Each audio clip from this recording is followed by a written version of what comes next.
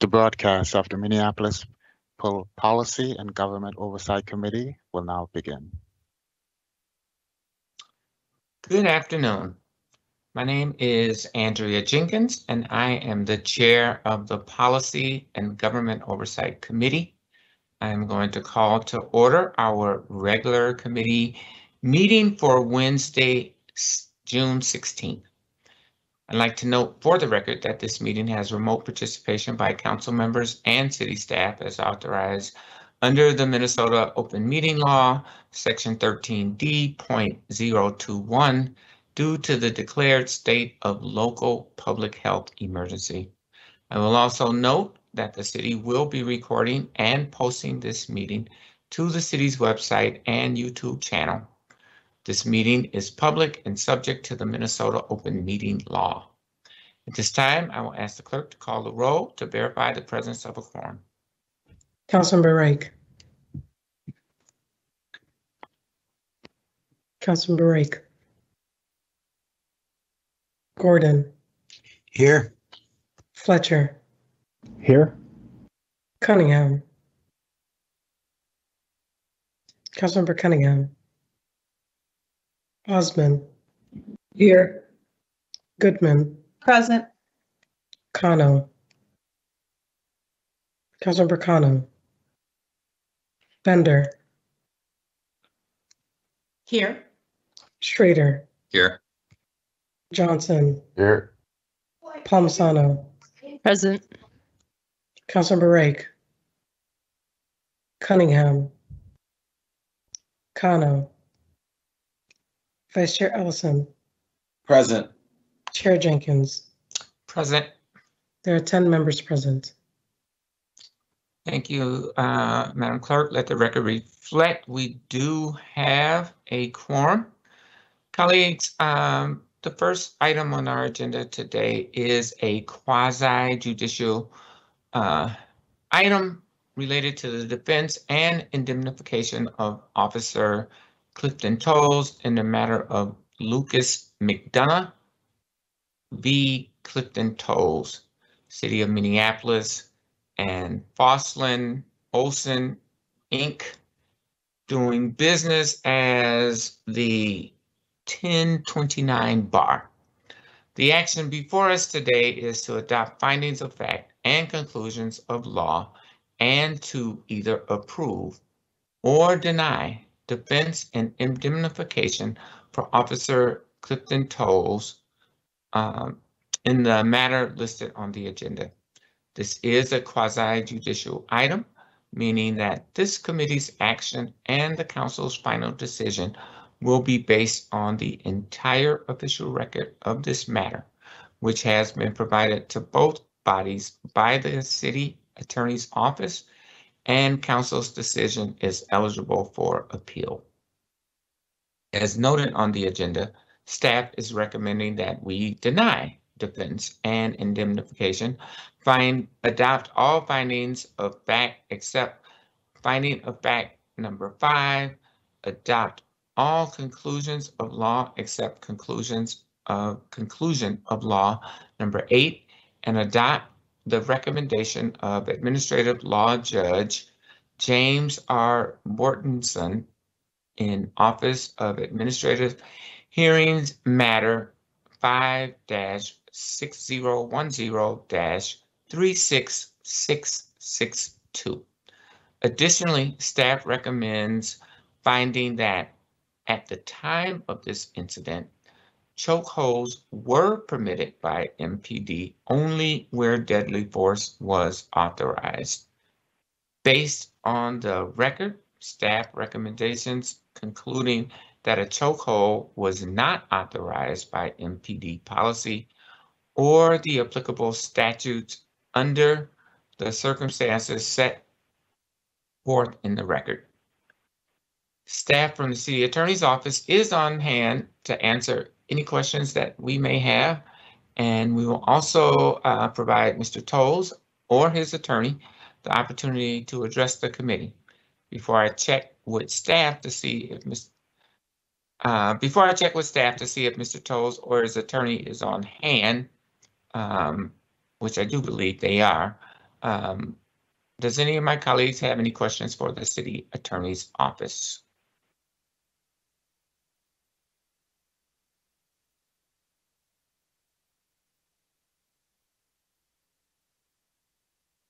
Are there any questions for the city attorney's office?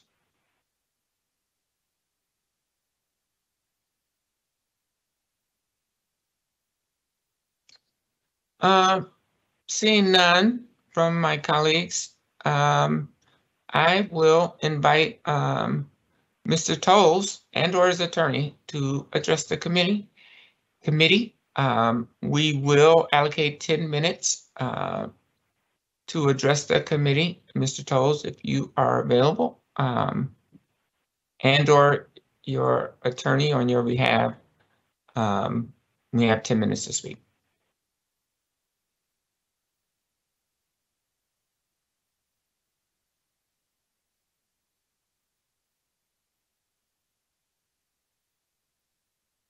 Mr. Tolles, if you are calling in, you can press *6 to unmute yourself.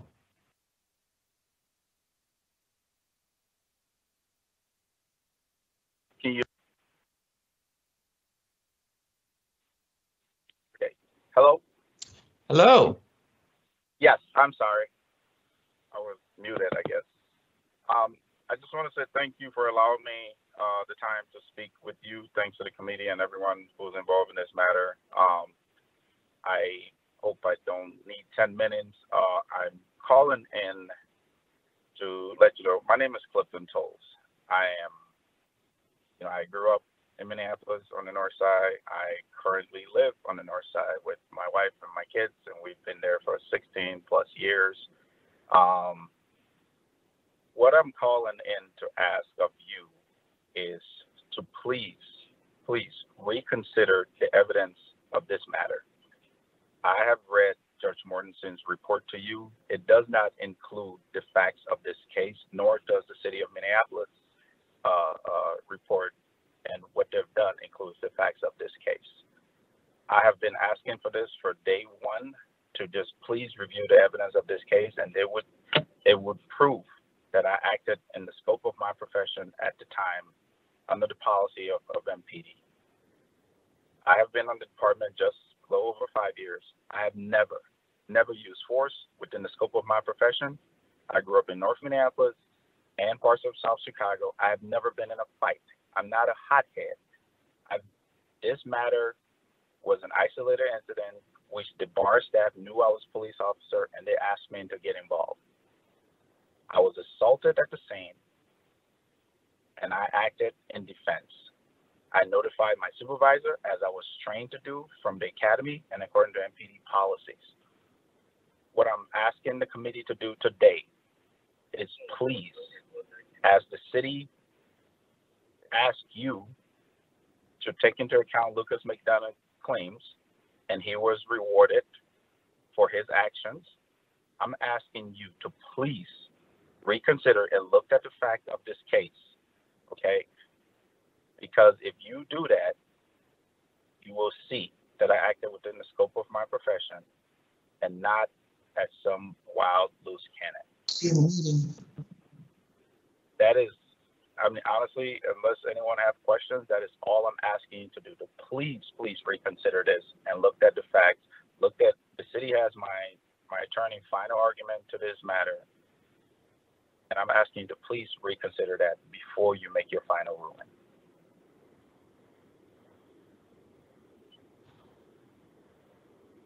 Thank you, Officer Tolles. Does anyone have any questions for Mr. Tolles?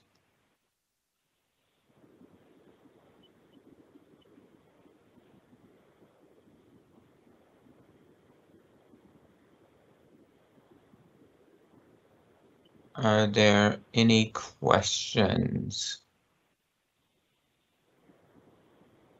Mr. Tolles, I do believe you have a few more minutes. Was that the conclusion of your remarks?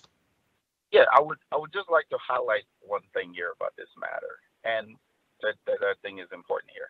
Please take into account that this matter happened in 2017. In 2017, that's when this happened. I've reached out to the city, to the chief's office repeatedly in regards to see where were we going with this, whether, because as I advanced in my career, I wanted to know where this entire matter was. One thing to highlight here is that on June 18 of 2020, miraculously, unexpectedly, without any notification, I was handed out a 300-hour suspension by the city of Minneapolis and the department. I was handed out a suspension for 300 hours. At the time, my wife was not working, and I got sent home for 3+ months during that time. This was after Mr. Floyd's unfortunate death. That is just something to take into account.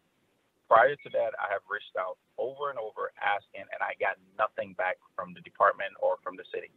No phone calls, nothing.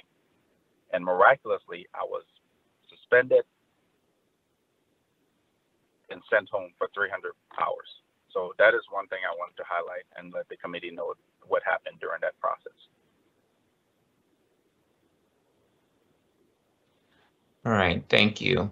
I see we have Ms. Lathrop from the City Attorney's Office in queue to speak. Ms. Lathrop? Thank you, Chair Jenkins and members of the committee. My name is Sarah Lathrop, and I'm one of the attorneys from the City Attorney's Office that handled this matter. I just wanted to provide some context to the committee and answer any questions the committee may have. I appreciate Mr. Toles' comments. I just wanted to provide some background. So pursuant to the applicable statute, the only questions with regard to defense and indemnification are whether Mr. Toles acted in the performance of his duties as a Minneapolis police officer when he engaged in an altercation with Lucas McDonough at the bar as described in the record, which the committee has. And even if he was acting in the performance of his duties as a Minneapolis police officer, did he act with malfeasance, bad faith, or willful neglect of duty? There's a tremendously large record where Mr. Toles was provided a year of discovery, basically, and then a 4-day evidentiary hearing before an administrative law judge represented by counsel, and he presented a large amount of information. The judge looked at all of the evidence, the witnesses, the exhibits that were presented, and found that based on a preponderance of the evidence that Mr. Toles was out drinking and socializing at the bar, that he encountered Mr. McDonough, and according to eyewitnesses and Mr. McDonough, Mr. Toles, without provocation, put him in a chokehold, dragged him out of the bar, then outside of the bar, pushed him, then punched him in the face, fracturing his face bones, and making him fall to the ground where he cracked his head open and suffered a traumatic brain injury.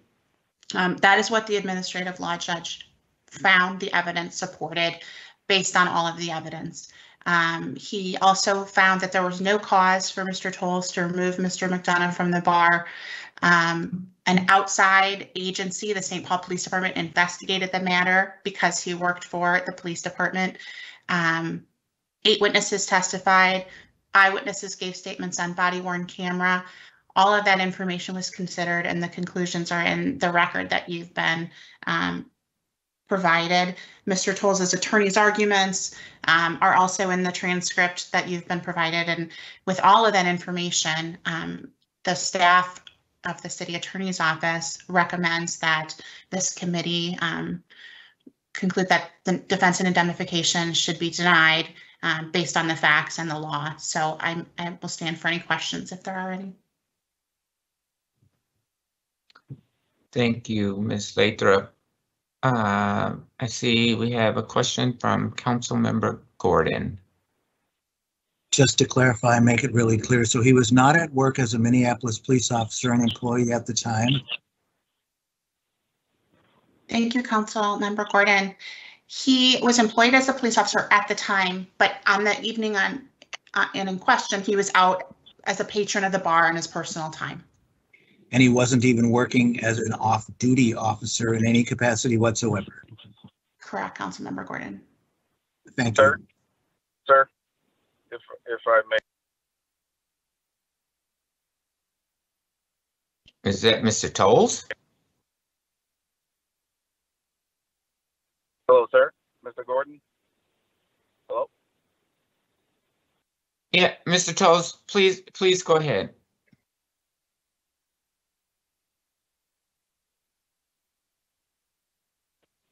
If you're speaking, you're muted. We can't hear you. Hello? Can you hear me? Yeah, Mr. Toles, we can hear you. However, I do want to just let you know, this is not you've had an opportunity to speak. The city attorney, this is not intended to be a back and forth. I will allow it for this particular time, but we are not going to engage in a back and forth dialogue throughout this entire Thank you, sir. And presentation. this is my only time that I just wanted to highlight one point in regards to Ms. Lathrop's comment as far as, please note that bar staff have testified, and there's record of this, that they knew I was a police officer. And based on Mr. McDonough's behavior, I was notified of his behavior. Okay, I did not just go ahead and act on my own. I was notified of a unruly patriot in the bar, and they knew I was a police officer. That is why they approached me with this matter. That is the final thing I just want to say. I thank you very much. I appreciate your time. Again, please look at the totality of the circumstances before making your final ruling. Thank you. Thank you, sir. Are there any other questions for Ms. Lathrop?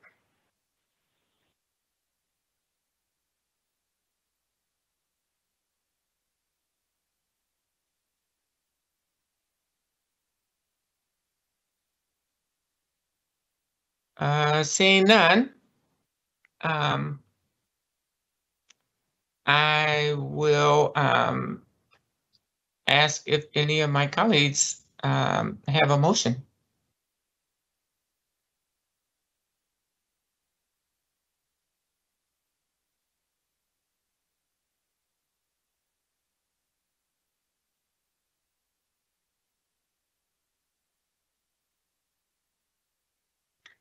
Is there a motion? Councilmember Palmisano. Madam Chair, I will make a motion to adopt staff findings and deny indemnification. Thank you, Councilmember Palmisano. Is there a second? Second.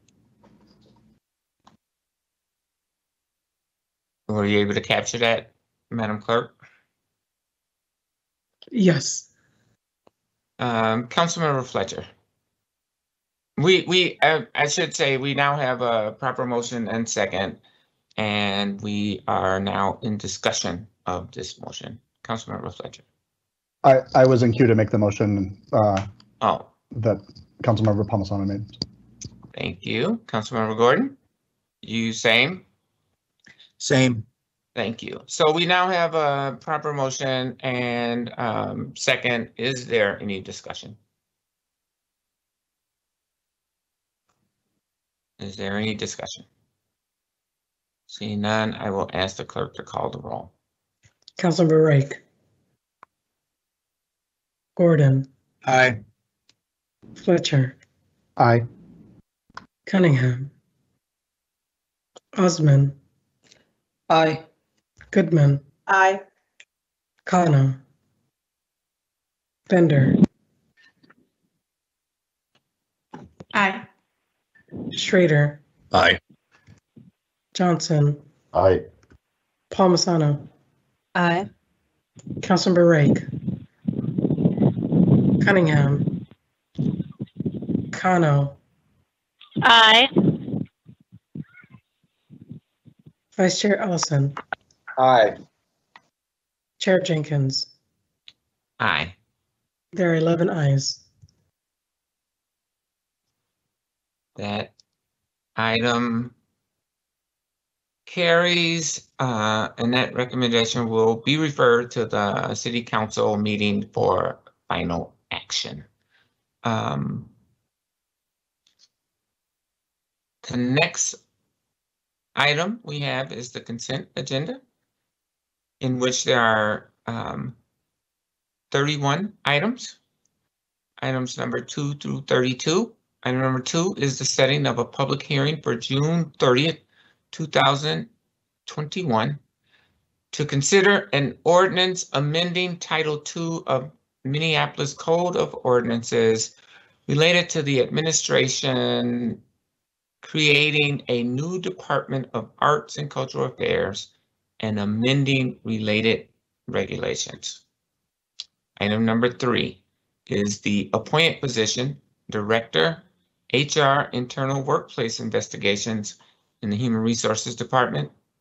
And number 4 approves the appointment of Councilmember Lene Palmisano as the city's designated representative to the MSP Noise Oversight Committee. Item number 5 is the passage of a resolution accepting and appropriating funds under the American Rescue Plan Act. Item number 6 authorizes the donation of information technology equipment to PCs for People and Free Geek Twin Cities. Items 7 through 9 are various contract amendments. Item number 10 authorizes a contract with Microsoft Corporation for end-to-end managed technical support of Microsoft products. Item number 11 authorizes a contract with Deloitte Consulting LLP to provide benefits consulting and actuarial services. Item 12 through 25 are various contract amendments related to the new public service building project. Item 26 through 32 are various legal settlements. Would any of my colleagues like to pull any items from today's consent agenda?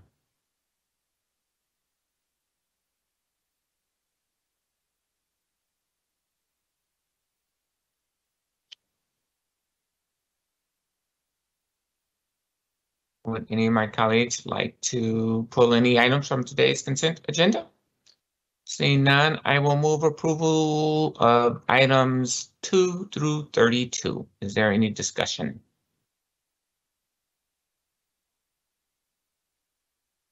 Is there any discussion? Seeing none, I will now ask the clerk to call the roll. Councilmember Rake. Gordon. Aye. Fletcher. Aye. Cunningham. Osman. Aye. Goodman. Aye. Kano. Aye. Bender. Aye. Schrader. Aye. Johnson. Aye. Palmisano. Aye. Councilmember Rake. Cunningham. Vice Chair Ellison. Aye. Chair Jenkins. Aye. There are 11 ayes. That carries, and those items are approved. Next we have on our agenda is discussion item. I'm sorry, Council President Bender, do you have a question or comment? Thank you, Madam Chair. I'm so sorry. I've been having issues with my internet. We just approved the consent agenda. I have made a practice, and I wanted to today note that we had a number of worker compensation claims as you described as you were going through the consent agenda. I just want for transparency to say that we get questions about these, and we are limited in the information that we're able to share. The city attorney and I think staff from the coordinator's office have been able to answer some questions in the past. I know,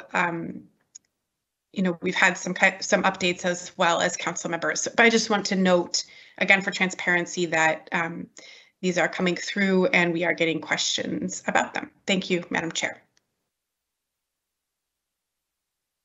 Thank you, Madam President. And so I will move to our discussion item number 33 on our agenda, which is a presentation on the proposed city charter amendment relating to government structure. I'll invite Carolyn Bashoon from the City Attorney's Office to provide that presentation. Thank you, Chair Jenkins and members of the committee. My name is Carol Bashoon. I'm an assistant city attorney with the city of Minneapolis, and I'm here to talk about the Charter Commission's proposed charter amendments. Next. I just wanted to give a general summary of what these charter amendments do. The proposed language is in LIMS and also in the resolution that you will be considering today. Basically, it will delineate what the city council and the mayor authority is within the city of Minneapolis. The city council will be the legislative body of the city with legislative policy making and oversight authority. The mayor would become the chief executive officer with the executive and administrative authority. Next.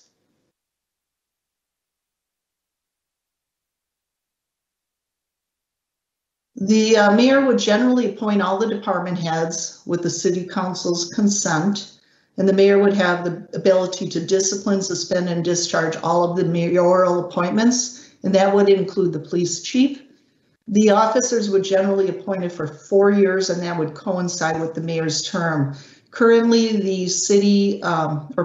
currently the police chief has a 3-year term, and most officers now have the default 2-year terms. So this would increase their term to 4 years. Next. The charter amendment would also remove the executive committee, so it would no longer exist. The city council would appoint the city clerk, and the city clerk would serve at the city council's at their basically whim. And it would require nonpartisan staff. Now, this is new staff that would be supervised by the city clerk's office. The staff would not be assigned to individual council members. The staff would be working on issues related to the full city council or the council committees. And if you need any specific details on that, I'm sure Casey Carl could provide more detail on that. Next. The charter amendment would also create an independent city auditor's office. The auditor would audit the city's finances and operations, and the audit committee would oversee the entire office. Now, the city already has an ordinance which relates to an auditor's office. However, there are some distinctions here. The audit committee appoints the auditor. That would be the same in the ordinance and in the charter. But the term would be different. The term under the charter would be at least 4 years for the auditor. The city council would set the term, but it would have to be at least 4 years. And the city council could also remove the auditor for cause. Under the ordinance, the audit committee would remove the auditor. So there are some distinctions there. Next. Staff direction was given to the city attorney's office by the city council on May 14th, and generally it was for the city attorney's office to do a legal analysis of the amendments to see if they should be placed on the ballot, and if so, to provide some ballot language.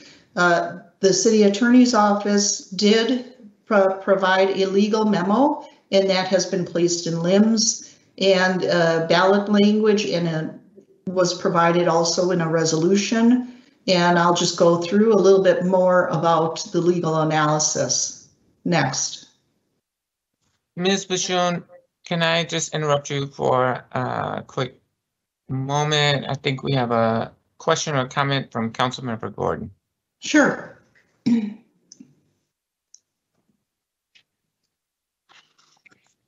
Well, thank you, and I also could wait if I wanted. Maybe though we could go back quickly to the appointment process, which right now it goes through the executive committee. And you said the mayor will make the appointment with the consent of the council.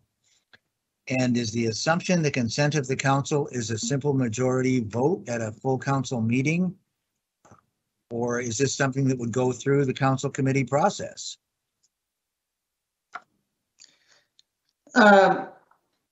Council member Gordon, members of the committee.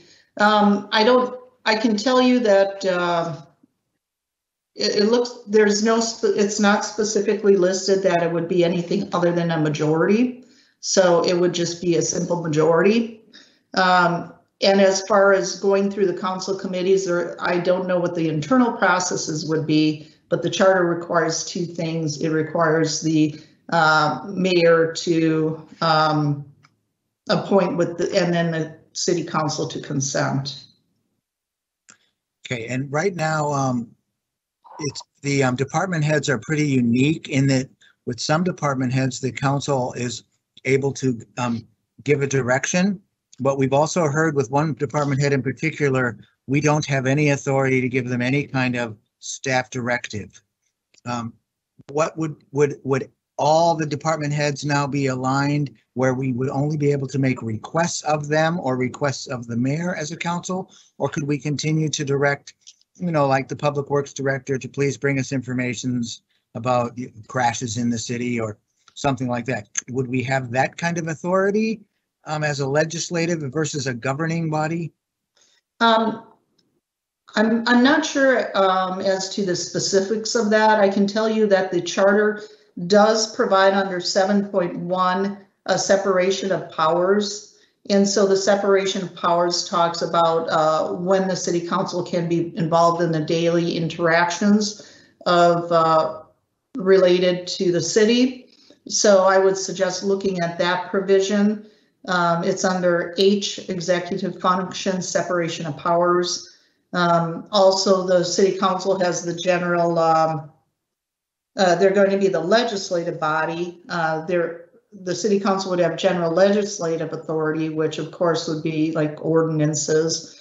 Some policy would also have policy making authority and oversight. So you would have some oversight ability. But as far as how the details of these amendments would play out, I can't give you specifics at this point. And just recall, just for your benefit, whether or not you like the details of these amendments, that's not at issue. We just need to decide whether this should be placed on the ballot, whether it's legal to be placed on the ballot, and within the confines of what can be in a charter, and then the city council has to determine what the ballot language will be. So whether you agree with the language or not, that's not an issue at this time. Well, I understand that, but for me to determine that the ballot language is actually correct and comprehensive enough, and I noticed that we actually add some explanations to it because it seems to be so confusing and now apparently incredibly vague about what it actually means. It's really important that I understand some of that. I mean, I get that the executive committee is being stripped away, and I notice that appears in the proposed ballot language. But I don't really, I don't know, I'm concerned about the proposed language and then the extra explanations about it, especially if that's not really clear. So it's not going to make every department head the same as the police chief is now. That's what you're saying. Are they going to be equal, or are they still going to be split differently? I'm sorry, could you rephrase your question? I'm not sure what you're asking. Right now, we've been told by the attorney's office that we cannot direct the head of the police department to do anything. We can't give a directive. We can make requests. With all of the other departments, we could make a directive and they would realize that we are the governing body and they'll respond to our directive. Does this change that at all? Is it going to be moving does it change that at all? Again, I can't tell you specifically. I gave you the provisions that you can look at. I looked at them and it seemed really clear that it was changing them. We have to get the mayor's consent to actually do any directives. I mean, you can read the language to us if you want to, but it seemed really clear that it does change that potentially dramatically, or at least creates such a gray area that there will be big fights between the mayor and the council about whether or not you could do that. And it would depend, and it basically says it's up to the mayor in one of those sentences. Wouldn't you say that? Again, I'm not interpreting the language at this time. I'm not going to interpret exactly what it says.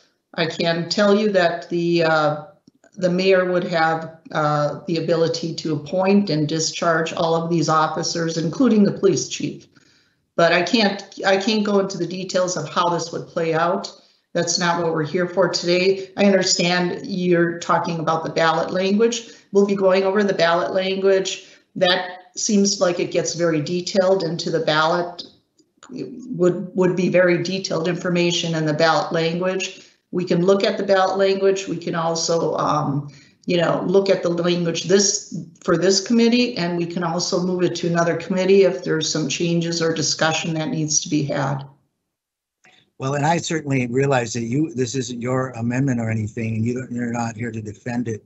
But I'm just trying to understand what it might mean so that we can make sure that voters have clear language on the ballot. So appreciate your time, and I'll continue to listen. Okay.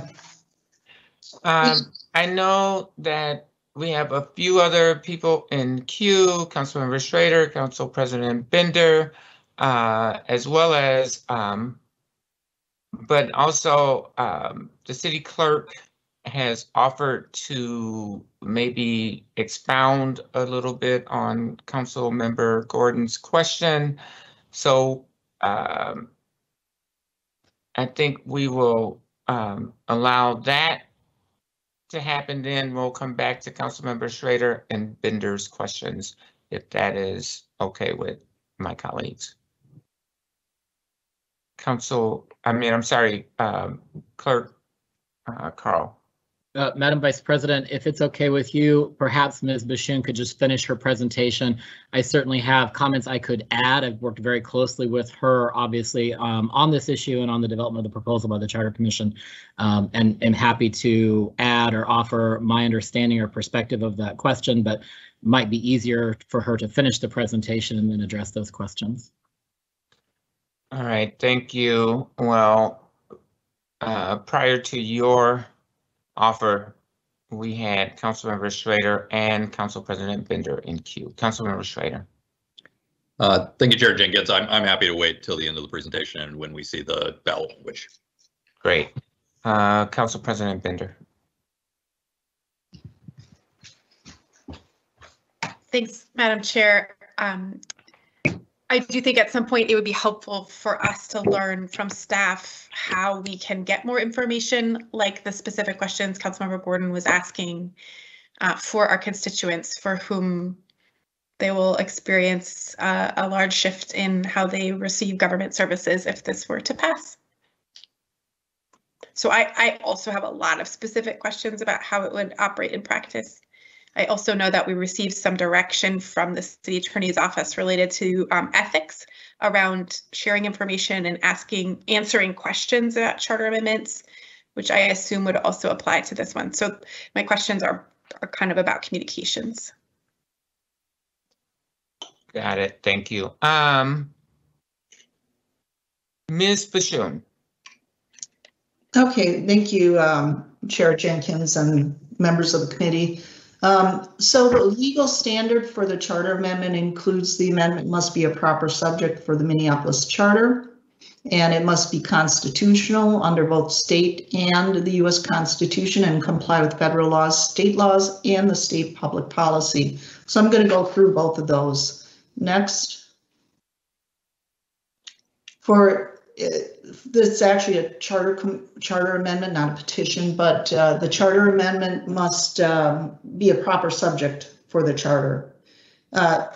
Under Chapter 410, which governs both charters and charter commissions, there's a statute that says that a charter may provide for the establishment and administrative of all departments of a city government.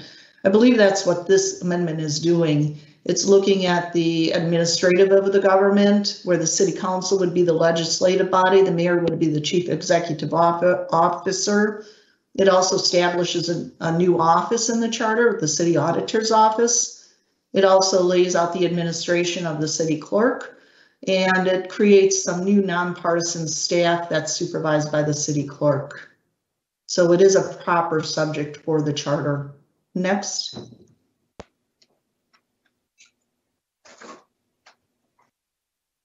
The petition also meets the legal requirements. It's not contrary to the constitutions, and it complies with all laws.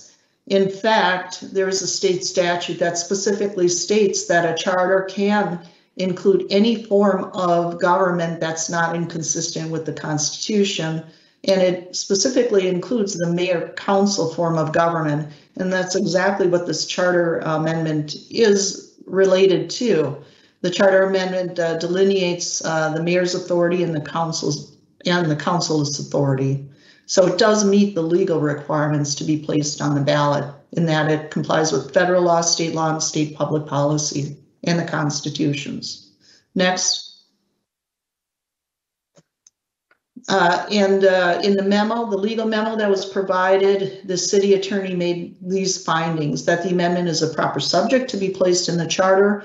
It's constitutional and complies with federal and state laws and state public policy, and that it should be placed on the ballot in the form of a ballot question at the November 2nd, 2021 election. Next. So when the legal standards that we've discussed have been met, what's next? The council has to create a ballot question for the November 2nd, 2021 ballot, and the deadline to provide that ballot question to the county auditor is August 20th. So as I stated to Councilmember Gordon, we do have some time. So if in fact we don't agree to some ballot language at this committee meeting to recommend to the full city council, it could be held over to another committee meeting to discuss further. Next. So there are some standards for what a ballot question should look like. It has to be sufficient to identify the amendment clearly and to distinguish it from other questions on the ballot. It has to be concise, and it can include the explanatory note format that you'll see in this particular proposed ballot language. Now, the Minnesota Attorney General's office allowed this explanatory note format in 2 Attorney General opinions. Actually, one of them did relate to the form of government. So that's the format that is proposed. It seems like it provides a lot of information to the voters so they can clearly understand what they're voting on. Next. Now I'm going to go through the proposed ballot language, and this is just the beginning portion of it. First of all ballot questions have to be answered in the form of yes or no. So that's exactly what the start of this does. It has to have a title, which has to be at least 10 or up to 10 words. So this is titled Executive Mayor Legislative Council. It's a very broad title. And it also, in this question, gives the brief information about it. It talks about the city charter being amended to make the mayor the city's chief executive officer and administrative authority, and to make the city council the legislative body with the general legislative policy making and oversight authority in the city. That's language that is in the charter amendment. The next portion of this relates to adding in the explanatory note, and this is the language that was provided in those Attorney General opinions, with the general nature of the amendments being briefly indicated in the explanatory note below, which is made a part of this ballot. So in other words, we're incorporating the explanatory note into the question, of which will be answered yes or no. Next. This is the first part of the explanatory note. I wanted to let you know that the Charter Commission did provide some proposed ballot language. I've modified this slightly. If you don't like my modifications, that could be removed. But I'll tell you that in these first 2 paragraphs, there's slight modifications. I'll just go through it and then I'll let you know what the modifications are. Again, it goes into the city being the mayor being the chief executive officer and administrative authority. And this paragraph, first paragraph, generally deals with what the mayor would do. The mayor would direct and supervise all the departments, officers, and employees.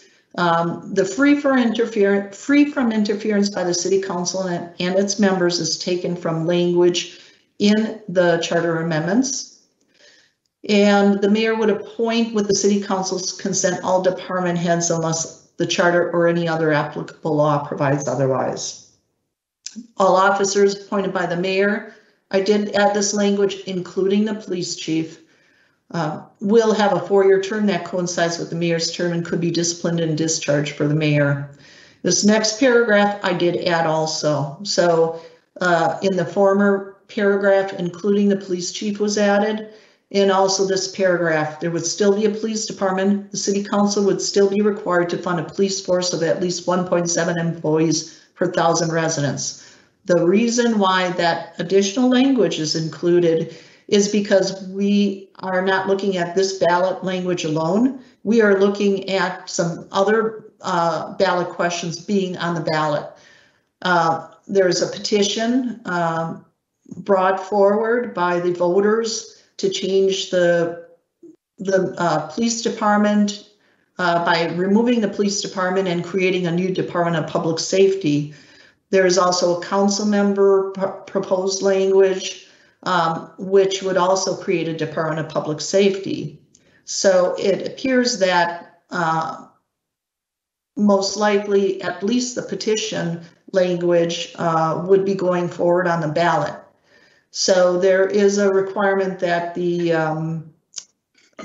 ballot questions be distinguishable. And that's why I put that in there, because we will have some questions that deal with a public safety department. And I wanted to specify that this would have a police department versus a removal of a police department and a creation of a Department of Public Safety.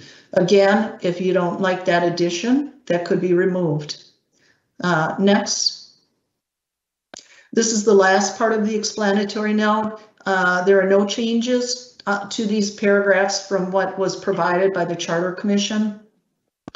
The first paragraph here talks about the City Council as the city's legislative body with the general legislative policy making and oversight authority. And the council would continue to appoint and discharge the city clerk. And the council would be assisted by this new nonpartisan administrative staff and could be assisted by aides. The executive committee would be abolished. The executive committee had roles in appointments, suspensions, and discharges of officers. Those would all be abolished. In the last paragraph of the explanatory note, it relates to the city auditor's office, that the city council must establish this independent auditor's office and an audit committee to oversee that office. The audit committee would appoint the auditor for a term of at least 4 years, and the city council may remove the auditor for cause, because if you look at the amendments, there would have to be a hearing, and it would have to be for cause. So that is the ballot language that is being proposed, and we can talk about that after this presentation. Next. And then how does the ballot question get passed? Well, first of all, it would be put on the November 2nd, 2021 ballot. And we would look at who's voting on that ballot question. You only look at those who voted on the ballot question, and 51% of those people, if they vote in favor of it, then it has passed. If 51% is achieved, these amendments would be effective 30 days after the election. There's no specific date on which the amendments would be effective, and so therefore we go back to the default in the statute of the 30 days after the election. Next. There may be questions about how do we communicate about this ballot question. That's a whole different topic that I think is best for another day, not this particular committee meeting. Back in 2020, the Attorney General's office provided an opinion to the city of Bloomington on how funds could be used, city funds could be used to talk about a ballot question. It is a complicated topic, so I suggest that we not talk about that today. And if you do need to discuss that, you could consult with the city attorney's office. So that would be an issue outside of the scope of this presentation. Next. And if you have any legal questions, James Rowler, the city attorney, or I could answer them. And technical questions, of course, could go to Casey Carl. He's ultimately in charge of making sure that the ballot question gets over to the auditor and that everything runs smoothly with the election. So if you have any questions at this point, I could answer those. Thank you, Ms. Bashun. We do have a few questions, beginning with Councilmember Schrader, then Gordon, Council President Bender, and Councilmember Palmisano. Councilmember Schrader. Sure. Thank you, Chair Jenkins. Ms. Bashun, if just to try and understand how a voter can think about this, is it fair to say that this is currently how the Minneapolis Police Department operates, with only being, only having oversight by the mayor and not by council?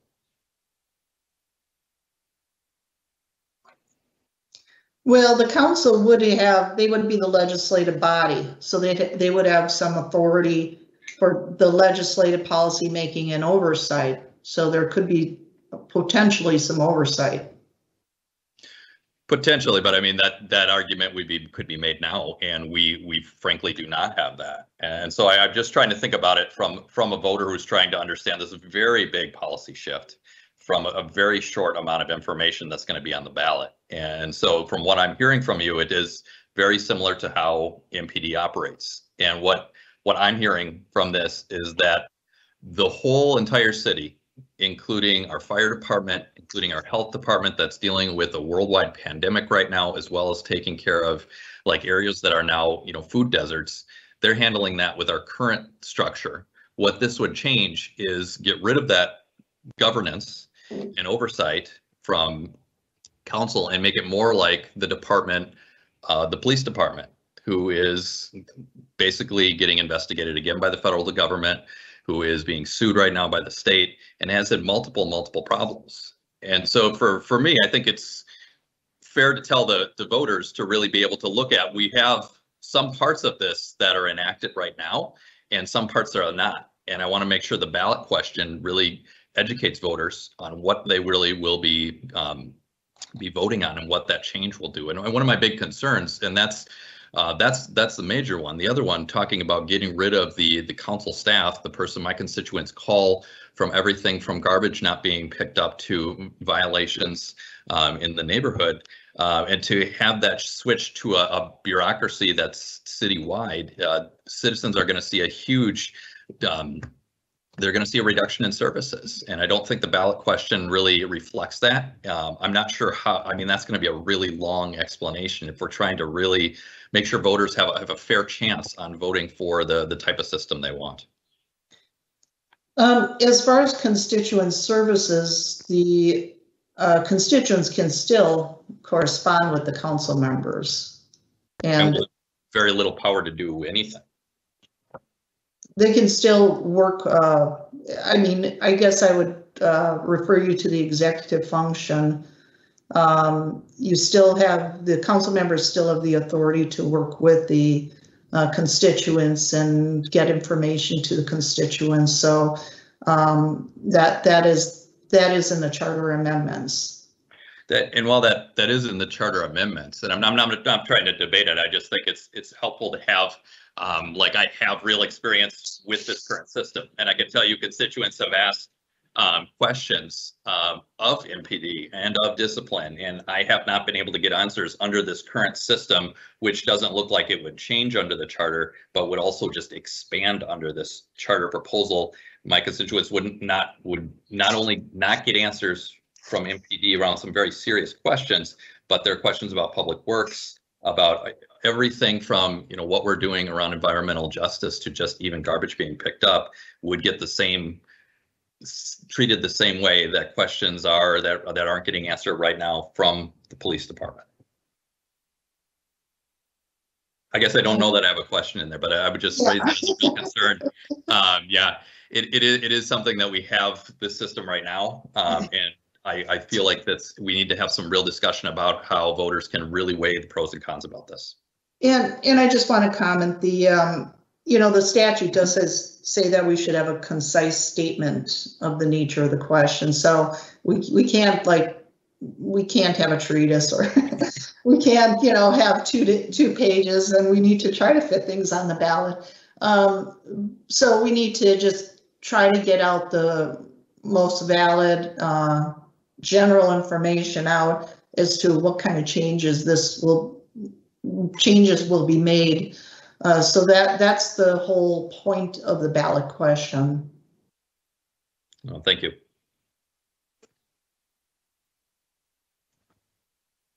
Thank you, Councilmember Schrader and Ms. Bashoon. I wonder, colleagues, I know there's a number of people in queue. If we are willing to let Mr. Carl provide some additional context, and that may either reshape your questions or maybe even answer some of your questions. So if that is okay with the body, I will invite Mr. Carl to provide that context. Thank you, Madam Vice President, Madam Chair. For some background for the body, the addition of an explanatory note, which Ms. Bashoon very carefully went through, this is the first time that the city of Minneapolis would be doing an explanatory note as part of a ballot question. And it really derives from our experience in previous years putting ballot questions forward and knowing that we are not allowed under state law to explain to voters what the effect of a ballot question would be when they're in the ballot booth voting, either early or on election day. We saw that last year when we had some proposed amendments to the charter related to elections, very important ballot questions that we wanted to make sure passed, because if they had not passed, we would have been in conflict with state election law. But we didn't provide ballot explanatory notes. So despite our best efforts with voter outreach, we know that the vast majority of voters show up on election day or for early voting, get their ballot, and that's the first time they're seeing that ballot question. So the addition of a ballot explanatory note allows us to provide factual, concise information prepared by the attorney that would inform a voter about what the effect of that question would be if adopted. The benefit to voters here is that because it is part of the ballot question, our election judges can use that explanatory statement to help explain to voters as they're filling out their ballot what the question is proposing. Without that explanatory note, we cannot offer any of that explanation or education in the polling place.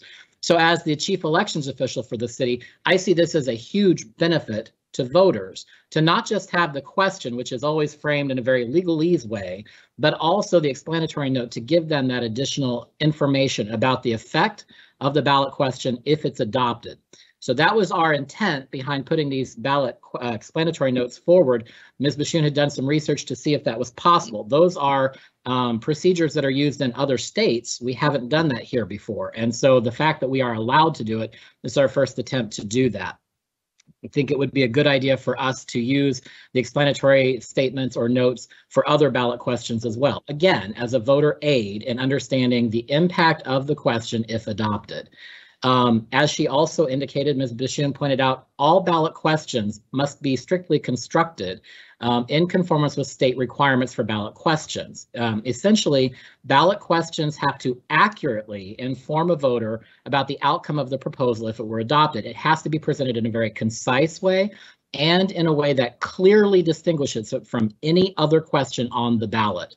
So a voter who may not have heard of any of these proposals under the law is supposed to be able to walk in, pick up that ballot, and understand each separate question on its own merits and to distinguish between those questions just from reading the ballot language. So here, in this particular question, the primary proposal is about government structure. It's been put forward by the Charter Commission. It's proposing to frame the city of Minneapolis in an executive mayor legislative council system, as Ms. Bashoon explained, where the executive administrative functions of government are vested in the elected mayor, the legislative policymaking and oversight are vested in the elected city council. What the attorney put forward then was the careful, accurate, factual language of that in the ballot question, and then in the explanatory statement. I do understand that there's some concern about how police are put in here, and I think that there are options for us to revise that language. In fact, I think we have a revision that we could present to you today that might be shorter, briefer, and more accurate. And we can certainly bring that up if you're interested in looking at that. We do believe that the practice in the past, at least during my 11 years here, has been that when we've had ballot questions, because of the language that has to go forward, the attorney's office has already sort of taken the lead and prepared those in conformance with state statute. The council here, again, as a reminder, as I said a couple times in previous public meetings and memos to the council is not playing a legislative role here, so I understand that there are maybe positions or differences on the merits of it, but the council's role here is strictly ministerial. The question can't be prevented from going to voters. It's on the language the attorneys have prepared, and so neither the council nor the mayor could prevent that question. Similarly, cannot prevent the petition question from being submitted. But just strictly focusing in a ministerial capacity on the language and determining if the voter understands what that says. So that's what we tried to do by not only framing up the typical question you've seen in the past about the legalese with the yes or no, but by adding this new explanatory note. It was our attempt both through a voter education lens as well as a more detail that can be added, so that in advance, that would be included on the sample ballot, would be included on the official ballot that voters see in the polling place. And it is something that we in elections could work with our colleagues in communications and neighborhood and community relations to translate and provide to voters, both in advance of Election Day and at the polls, whether early or Election Day voting, so that voters can make, to your point, Council Member, an informed decision about their choice on that question. So it's a lot of explanation on the explanatory note that we've not done before, our reasoning for doing it. I know there were questions about other issues, and I'm happy to also respond with Ms. Bashoon or Mr. Router to those. I did want to address one specific point. There was a question, and I'm not sure if I heard it correctly, so it might just be me. But when we were referring to council staff, the proposal actually seeks to add new staff for council, the administrative staff that would be part of the city clerk's office, focus on helping the council and council committees as a body. That does not eliminate or replace the existing staff, the council member aides who are already in place today. I would point out that the aides that exist today are not in the charter, and the charter amendments that are before you actually for the first time would reference those positions. So it provides essentially two different staffs for the council. It provides for the aides that you already have, and it also provides for a new nonpartisan administrative staff, part of the clerk's function, to help with the legislative and oversight functions of the body and its committees. So I just wanted to clarify that it's not removing staff, it's actually adding staff to help council with its work. And happy to stand for questions if there are any. Thank you, Mr. Clerk. You may have raised more questions, but we will see. Councilmember Gordon.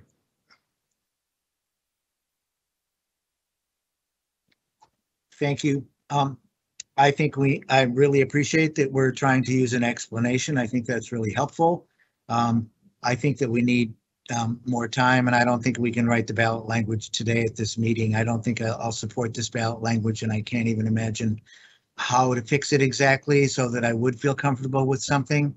I'm really concerned that adding that stuff about a police department is going to be super confusing, because if this passes and another thing passes, well, I think then we're going to have to make sure that the police department is renamed and it isn't the police department anymore. And I'm worried that'll confuse people to think I'll vote for this, and if it passes, then automatically those other ones can't possibly pass that deal with the public safety department. That gets really confusing, and it doesn't mention any of the other departments that will also be remaining with this. So I appreciate that it was an attempt to do that, but it made it more confusing for me. And I'm still a little bit confused about what moving from governing authority to legislative authority means, and the whole executive function thing that says the city council can't interfere with the mayor's direction or supervision of the administration. Well, so if we pass an ordinance that would interfere, or we are discussing one that could possibly change the way it's done, I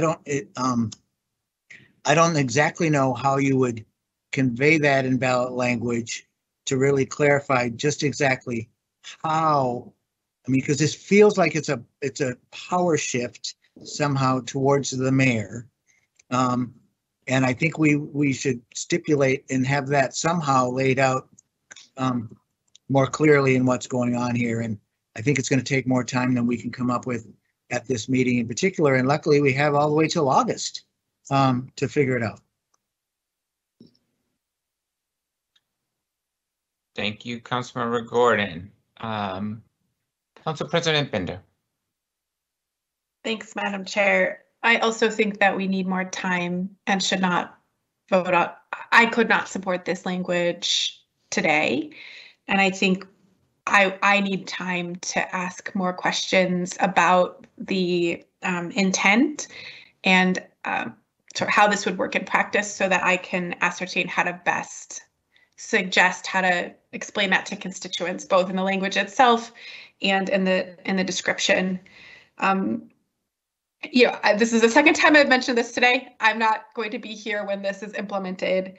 I think it gives me a little bit of a perspective to think about how, think about this a bit in the abstract based on my experience as someone who won't, who will not be personally affected by what happens, except for as a resident. I do want to know who we should ask to clarify the intent and how this would work in practice. I have questions about how it would work to bar council members from interfering in the direction of staff that are similar to those that Councilmember Gordon has asked. There isn't any mention of budgetary authority. So while some parts of this proposal are extremely specific, like putting in the charter that constituent services will be done by administrative staff who report to the clerk rather than reporting to the council as our staff do now, there isn't a description of how budgetary authority would be distributed between the legislative and the executive. Right now, a lot of budgetary decisions are made through the legislative body of the council. I also will just reflect, and I think this is why it's so important to be clear and specific in the language. I'm a council member who's really interested in citywide policy and in systems. And we all get lots of different questions and constituent requests depending on the ward. And there's huge disparities in the issues that constituents and businesses are facing in our city. The work is not distributed equally among council offices. Some council offices are dealing with life and death situations, and others are dealing with things that are, actually things that the city is set up much better to provide for, street sweeping or snow plowing, things that are seen as sort of integrated public services. So I am often someone who, when I get requests about traffic safety or, don't demolish this building, or, feedback about particular transportation issues or land use and housing has been a big issue in Ward 10. My approach has been to take a policy approach, to amend our comprehensive plan, to update our city's land use policies, to champion a complete streets policy, a Vision Zero policy, to make budget investments citywide. And I will say that I get pushback from my constituents who want me as their council member to advocate more directly with staff to intervene in specific issues. And I think that's more like how council members operated in the past, more like that sort of ward boss system. I think we have moved away from that toward more citywide policy. But often I think the feedback we get from constituents is still wanting that kind of service that they're used to around very specific issues in the ward. And that will be really important to communicate to people so that they can decide. If folks don't want to call their council member when they have these kinds of issues, if they're happy to call the mayor's office instead, that just needs to be clear so that if it passes, that everyone knows who's in charge. And there seems to be a lot of confusion now, even when the charter is extremely clear that the mayor has complete control over the police department. Our constituents don't say, oh, great, thanks, I'll just call the mayor. They demand that we do something about police. So there is that tension. I want to reflect that this is a conversation that's happening all over the country. Austin just had a ballot question that failed around a strong mayor amendment. You know, Seattle's mayor told the council, you can fund things, but I'm not going to implement them. So there is a tension between the executive and legislative branches as cities grapple with issues and problems that are, you know, both extreme in the pandemic, and also, you know, other layers of government are just punting more and more things to local governments. So that's a long way to say, I sincerely believe that we are not ready yet with this language to clearly communicate to voters what they will expect from their government if this change were to be implemented. It'd be helpful to know who we should ask so that we can get clarification as we weigh the language before us and the question of, does this accurately reflect in there, at least I think, and that is, who should we be asking for more clarity? Is that accurate? Yeah. Chair Jenkins, I would like to state that the Charter Commission put together a document called the Government Structure, Form, and Function. It goes through their charter amendments and how there's even a chart that anticipates what the council and what the mayor would be in charge of. And I think that might be a good document to look at. And I think that's in limbs. It's probably in the same limbs as the other documents for this meeting. Ms. Basson, can you restate the title of that document, please? Yes, it's called Government Structure, Form, and Function. It was submitted by the Government Structure Work Group. There was a work group that worked on these charter amendments. And so it's a very detailed document, and I think it gives a lot of information on potentially the intent of what the Charter Commission was trying to accomplish when they were making these changes. So I would suggest that might be a good document to review. And Ms. Bashoon, I have read through the documents of the Charter Commission. I don't think it reflects the day-to-day experience of being a council member. And obviously, I mean, it wouldn't be the Charter Commission determining the distribution of budgetary authority between the executive and legislative branches. If this passes, who will determine how it is implemented? Maybe that's the better way to ask that question. Well, I think I just want to say with all charter questions, it's always an analysis of what does the charter mean. We always look at the legal analysis. Sometimes we have provisions that have been interpreted in the past, or we've given city attorney opinions in the past. I think if there's any legal questions on how to interpret the charter for any specific provision, typically that's been a question for the attorney's office, and that's what we would do for any specific question that actually has come up. So that's typically what's been done when there are charter provisions and a particular situation comes up.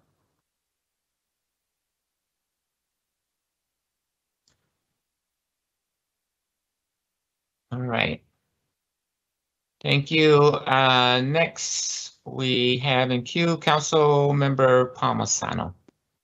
Thank you, Madam Chair. I had my own question about how this would go, because we can't pretend that these questions are going to operate in a vacuum, nor the explanatory note therein. But I'm really worried that there's some misinformation being suggested here, and some people have been following this charter amendment through the Charter Commission meetings closer than others. So could I propose that the clerk and the attorney set a study session to discuss all of these concerns, and we can include the charter commissioners? I think it would be good to have these questions answered in public and in a broadcast meeting. And I just don't want misinformation or really questions here to be carried forward. And I think a lot of us have other kinds of questions to ask as well. So could I ask that we do that with this particular item? Could we set a study session to discuss these questions? I cannot speak, I don't think, on that. As the city attorney, I think we could discuss that behind the scenes. I could discuss that with Jim Rauter, or if Eric Nelson would be able to talk to that. But that's definitely a possibility that we could consider. With all due respect, I think I'm asking the chair and the city clerk if that seems reasonable, just given the nature of the different things going on here. Okay. Thank you. Yeah, thank you, Councilmember Palmisano. I mean, I certainly think that could be beneficial, but I'm not clear on the process or how we may be able to schedule it. And I will just note that, you know, given our challenges with the ARPA process as well as the budgetary process, I mean, time is not our greatest asset right now. But Mr. Clerk, do you have an opinion? Madam Chair, if what I heard was a proposal to put together a study session separate from the council's regular committee cycle of meetings, where we could sit and address some of the bigger questions that have been addressed today, and perhaps council members could submit questions in advance and staff could be prepared to answer those. We could certainly invite the Charter Commission leadership to come, since this is their proposal to address that, and at least move us down the line of getting to an understanding such that the council can complete its work on its required statutory duty to adopt ballot language. We can certainly work with the president's office to find that time and put that on calendars. Thank you, Mr. Clerk. And Councilmember Palmisano, is that an acceptable response? I think that sounds great. Thank you. Wonderful. Next, we have in queue Councilmember Ellison. Thank you, Madam Chair. You know, I think that, you know, I think a study session is a great idea. I do have a lot of questions, but I feel like so far, staff seem ready to present what we do have. But I know that a number of questions that a lot of you all have asked were maybe a little bit more difficult to answer. So I'm going to hold off on my comments and questions for right now. I could not support this today as written, and I do think that, you know, obviously not intentionally, but I do think that some of the language in there is maybe misleading, especially how this would relate to other potential charter amendments that could also pass hypothetically. So yeah, so I think, but it sounds like there's a better format to get these answered questions, and I think that I've observed that a number of our questions seem difficult to answer today. So I'll save it for the study session. Thank you, Councilmember Ellison. Councilmember Fletcher. Thank you, Council Vice President. I'll also keep my comments short because it sounds like we're headed towards a future meeting to clarify some of these things. But I do think that it's just worth, first of all, you know, reaffirming that I think the language changes that Ms. Bashoon recommended are critical. I think that those need to happen. I think that it really was heading us down the wrong path to include language that attempted to differentiate from another ballot initiative that also could pass alongside. So I think it creates a lot more confusion, and I think some people will perceive it as having some political topspin that perhaps wasn't intended. So I think it's important to make those changes at a minimum. In the meantime, I'll just say we are asking these questions, and I just want to really validate that the framing that the clerk offered is exactly right. We're not questioning the legality of this. We accept that analysis or the value of having an explanatory note. We think that's good. I just think it's really important that we use that scarce space in the explanatory note to describe the things that will be most important.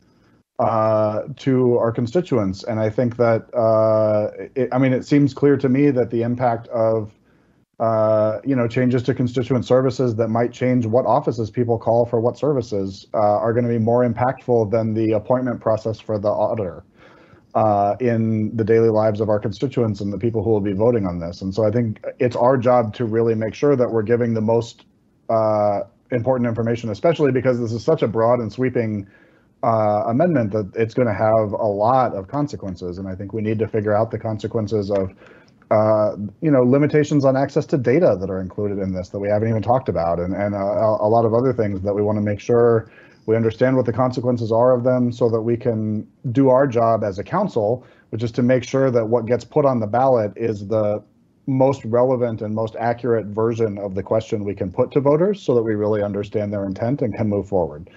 And so I appreciate Councilmember Palmisano's suggestion. I think that might be one good way to do it. One way or another, we have to get to an understanding of this, and we're not asking these questions to challenge, to sort of fight out the merits of the amendment as much as we are just to make sure that we even understand it so that we can accurately assess whether the language reflects it or not. So I'm not sure, and maybe Mr. Clerk, you can weigh in. I'd be willing to make a motion to refer this back to staff. If it seems like that's probably procedurally the best thing for today. Is that the best way to handle this so that we're able to move this forward in the way that we need to? Madam Vice President, that would be a great motion to refer the matter back to staff and direct staff to schedule the study session as previously described. I will make the motion to refer back to staff and to direct staff to arrange the study session. Thank you, Councilmember Fletcher, because I was just trying to figure out what is the procedural way forward. That gets at it. Is there a second? Second. So we have a proper motion and second. Is there any discussion? Is there any discussion? For clarity, the motion is to refer the item back to staff, as well as to create a study session to be able to address the many questions that members of this body are expressing. Do we need any more clarification on the motion?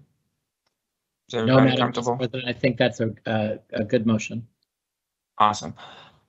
Seeing no comments or concerns, I will ask the clerk to call the roll. Councilmember Reich.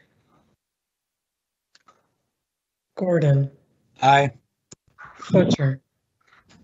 Aye. Cunningham. Osman. Aye. Goodman. Aye. Kano. Aye. Bender. Aye. Schrader. Aye. Palmisano. Aye. Vice Chair Ellison. Aye. Chair Jenkins. Aye. There are 10 ayes. That item carries. And so we will be having a study session hopefully in very near coming weeks.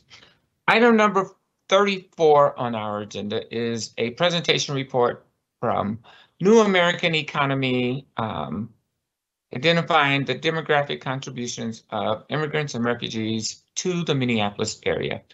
I'll invite Michelle Rivero from the Office of Immigrant and Refugee Affairs to provide that presentation. Ms. Rivero.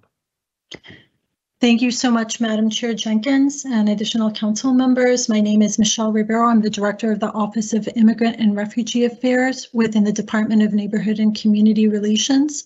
Thank you for considering receipt and file this presentation and report in recognition and honor of Immigrant Heritage Month and World Refugee Day. Next slide, please.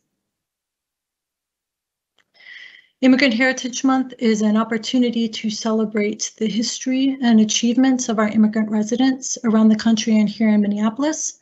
President Biden, in recognizing Immigrant Heritage Month this month, has stated the following: "Now more than ever, we must do more than celebrate the contributions and honor the sacrifices of immigrants. We must come together as a nation to eradicate the systemic racism that denies so many immigrant minority families their fair shot at the American dream." This Sunday, June 20th, is World Refugee Day, which was established by the United Nations to commemorate an international agreement creating the foundation for refugees to find safety from persecution around the world. This year, as we recognize the 20th anniversary of World Refugee Day, it's worth visiting the UN website, as this year's World Refugee Day theme is "Together we heal, learn, and shine." Immigrants and refugees comprise almost 15% of the population of the city of Minneapolis. In addition to our city residents, many City of Minneapolis employees are themselves immigrants and refugees, or like myself, children of immigrants and refugees. Our immigrant and refugee community experiences, realities, and contributions are stories that need to be elevated, shared, and acted upon. Thanks to the energy and dedication of our city staff across the enterprise, including within the departments acknowledged in this slide, this month there are multiple opportunities to learn about our immigrant and refugee community, talk about developments impacting these community members, and identify existing policies supporting immigrant and refugee inclusion, including events listed on the Office of Immigrant and Refugee Affairs webpage. Chair Jenkins and committee members, in recognition of Immigrant Heritage Month and World Refugee Day, today's presentation will highlight a new comprehensive data report on New Americans in Minneapolis, published by the organization New American Economy. This report offers critical and timely information, identifying the many strengths of our immigrant and refugee community, and is useful in determining the allocation of resources to promote immigrant and refugee inclusion in the city of Minneapolis. We have access to this important and comprehensive demographic report through Gateways for Growth, an initiative led by the Minneapolis Regional Chamber and supported by the City of Minneapolis. And today we are joined by Grace Waltz from the Minneapolis Regional Chamber, who is prepared to briefly address this initiative and how important our immigrant and refugee communities are to the vibrancy and economic strength of Minneapolis. Grace will then invite Asma Issa and Nan Wu from the organization New American Economy to offer more detail and answer questions about the Gateways for Growth initiative and the data contained within the report offered for receipt and file today. So with your permission, Madam Chair Jenkins, I would invite Grace Waltz from the Minneapolis Regional Chamber to address the committee. Thank you, Ms. Ribeiro, and welcome, Ms. Waltz. Thank you, Michelle and Madam Chair and members of the committee. My name is Grace Waltz. I am the Vice President of Public Policy at the Minneapolis Regional Chamber. In the fall of 2020, the Minneapolis Regional Chamber, with support from the City of Minneapolis, applied for and was awarded the Gateways for Growth Challenge Grant, making us one of only 19 communities chosen for this opportunity. This opportunity has allowed us to receive support from the organizations New American Economy and Welcoming America, including tailored research on the local economic contributions of immigrants, which you will be briefed on shortly, as well as direct technical assistance in working with community stakeholders to develop a multi-sector strategic plan to improve immigrant and refugee inclusion in the city of Minneapolis. Our state's character is inseparable from the story of immigration, and we know immigration is a cornerstone of Minneapolis's economic competitiveness. We also know there is much more work to be done to ensure immigrants, refugees, and new Americans actually have the resources they need to succeed. The Gateways for Growth initiative gives us the unique opportunity to engage partner organizations and community members across the city to develop a comprehensive set of recommendations to improve immigrant and refugee inclusion in areas including civic engagement, government leadership, access to justice, workforce and economic development, education, amongst others. We intend to share these recommendations with elected leaders and policymakers at the state and local level, as well as leaders in business, philanthropy, and advocacy. We also hope this initiative will highlight the excellent work so many organizations and individuals across the region are doing to address some of these issues and create a forum for these organizations and individuals to work collaboratively. The Minneapolis Regional Chamber is honored to play a leadership role in this initiative, and we are grateful to our city partners for their collaboration. And if it is acceptable to you, Chair Jenkins, I'd like to cede the floor to Asma Anand, who will provide more information about the G4G initiative and walk through the data from this report. Thank you, Ms. Walls, and welcome, Ms. Anand. Hello, thank you, Madam Chair Jenkins and members of the committee. Thank you, Grace, for the kind introduction. I know there's a lot happening in the world right now, and we appreciate the opportunity today to present the findings of this report. I just wanted to highlight that I have my colleague, Nan Wu, with me, joining me to address any potential questions about the data. And so jumping right in, I just wanted to share a little bit of information about the Gateways for Growth program, and also I'm going to start with an overview about New American Economy and who we are. Next slide, please. So at New American Economy, we are a bipartisan research and advocacy organization looking to change the narrative about immigrants in America. We were started about 10 years ago, and in our work, we use original research to quantify exactly how immigrants are an asset at every level of our economy and at every level in our communities. And then we use this narrative to bring together leadership across cities, states, and the business community. Next slide, please. The state and local initiatives team has been around for over 7 years at this point, and we are really born after comprehensive immigration reform fell apart at the federal level. We saw this real desire from state and local leaders to be more proactive in approaching immigrant integration and immigration within their own communities. And we work in over 100 communities across the country, from cities as diverse as Grand Forks, North Dakota to Dallas, Texas. But where we really see traction for our research is in the Midwest, where we know population growth has slowed and workforce shortages have been a real challenge. Next slide. The Gateways for Growth program is one of the ways we support local communities, and which is the reason we're all here today. This is a competitive challenge that is jointly managed by both New American Economy and Welcoming America, and this program allows communities to apply for support at a couple of different levels. Firstly, in a customized research report, which we'll be speaking about the findings today, and then secondly, through technical assistance over the course of a year in the creation of a multi-sector immigrant inclusion plan. We're really excited that Minneapolis was selected to receive both levels of support this year, the customized research report and the technical assistance support. Next slide. This year, we're now in our 4th cohort, and there were a total of 19 communities selected, with 9 communities receiving just research reports and 10 communities receiving research reports and technical assistance. So Minneapolis is a part of a really select group, and we're thrilled to be working with you all. Next slide. So jumping into some of the findings of the report, we just wanted to note that this report encompasses the area including the city of Minneapolis and then also part of the city of St. Anthony. And then also to note that for our purposes, when we refer to immigrants, we refer to anyone that was not born in the United States and not to U.S. citizen parents.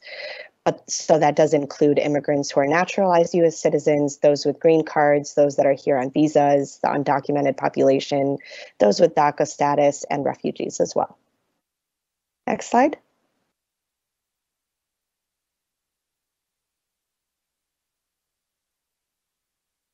In the Minneapolis area, immigrants accounted for 14.9% of the population, which is slightly higher than the national average of 13.6% of the population, but it is also nearly double the average immigrant population across the state of Minnesota. So we see that the Minneapolis area is quite diverse. Next slide. We can also see that as a trend over time, population growth is important to look at. Between 2014 and 2019, the overall Minneapolis area population grew by 6.3%, and the immigrant population grew by 2.4%. So that means that 5.9% of the overall population growth in the area came from immigrants and refugees. Next slide. A critical part of understanding this research is also understanding who immigrants and refugees are in the Minneapolis area. Through our findings, we found that the top 15 countries of origin are listed on this slide here, including Somalia, Mexico, Ethiopia, Ecuador, India, China, Laos, Kenya, Thailand, Korea, El Salvador, Vietnam, Canada, Germany, and Guatemala. Next slide. When we took a look at spending power and tax contributions of immigrants and refugees in Minneapolis, we find that they do have a concrete economic impact in the area. And we see that immigrants in the area earned $1.7 billion in 2019 alone. From that, $159 million was paid to state and local taxes, and more than $284 million went to federal taxes. This left immigrants with a total of $1.2 billion in spending power or disposable income, which can be infused back into the local economy. So we see here that immigrants are contributing to a tax base that supports the region's infrastructure with a solid foundation of consumer spending that can go back into the local economy. Next slide. We can also look at trends of educational attainment of immigrants over the age of 25 years old. And so we found that education levels of immigrants and refugees in general have been going up over the years, and to the point where they're almost equivalent to the US born population in the Minneapolis area. Immigrants play a crucial role in filling gaps in the high skilled workforce, but we also know that there is a workforce need at both ends of the skill spectrum, from doctors and engineers to manufacturing workers and more labor intensive jobs. Next slide. So all of this is great to know, but if immigrants are contributing to the region already, sometimes people ask, why is it important to include immigrant integration as part of a community and economic strategy for the region? As I mentioned yesterday when speaking about how there is particular interest in our work in the Midwest, immigrants are going to be a crucial part of any development strategy for a really simple reason. The US population is getting older, and by 2065, the median age will be 42. Baby boomers are retiring at rapid rates, while 10,000 baby boomers are turning 65 every single day, and a declining national birth rate. So this is leading to major shortages across industries, across sectors, and in our workforce. Next slide.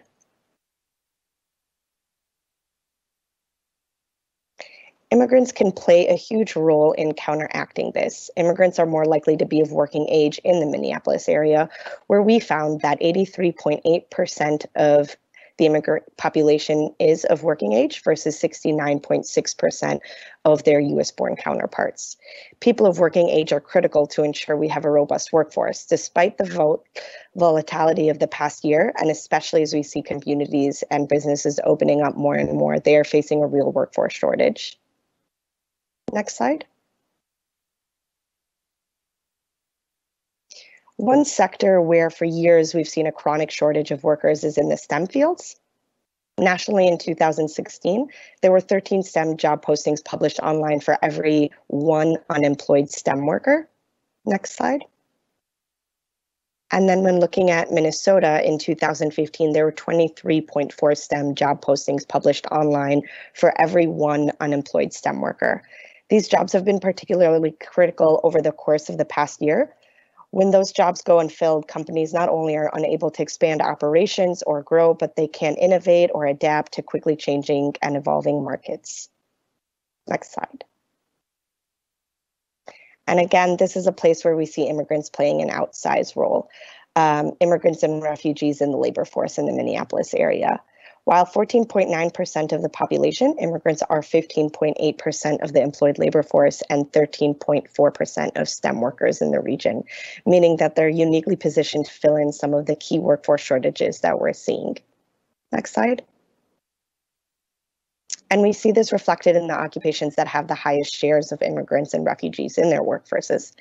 Keeping in mind that, again, only 14.7% of the Minneapolis area is foreign born.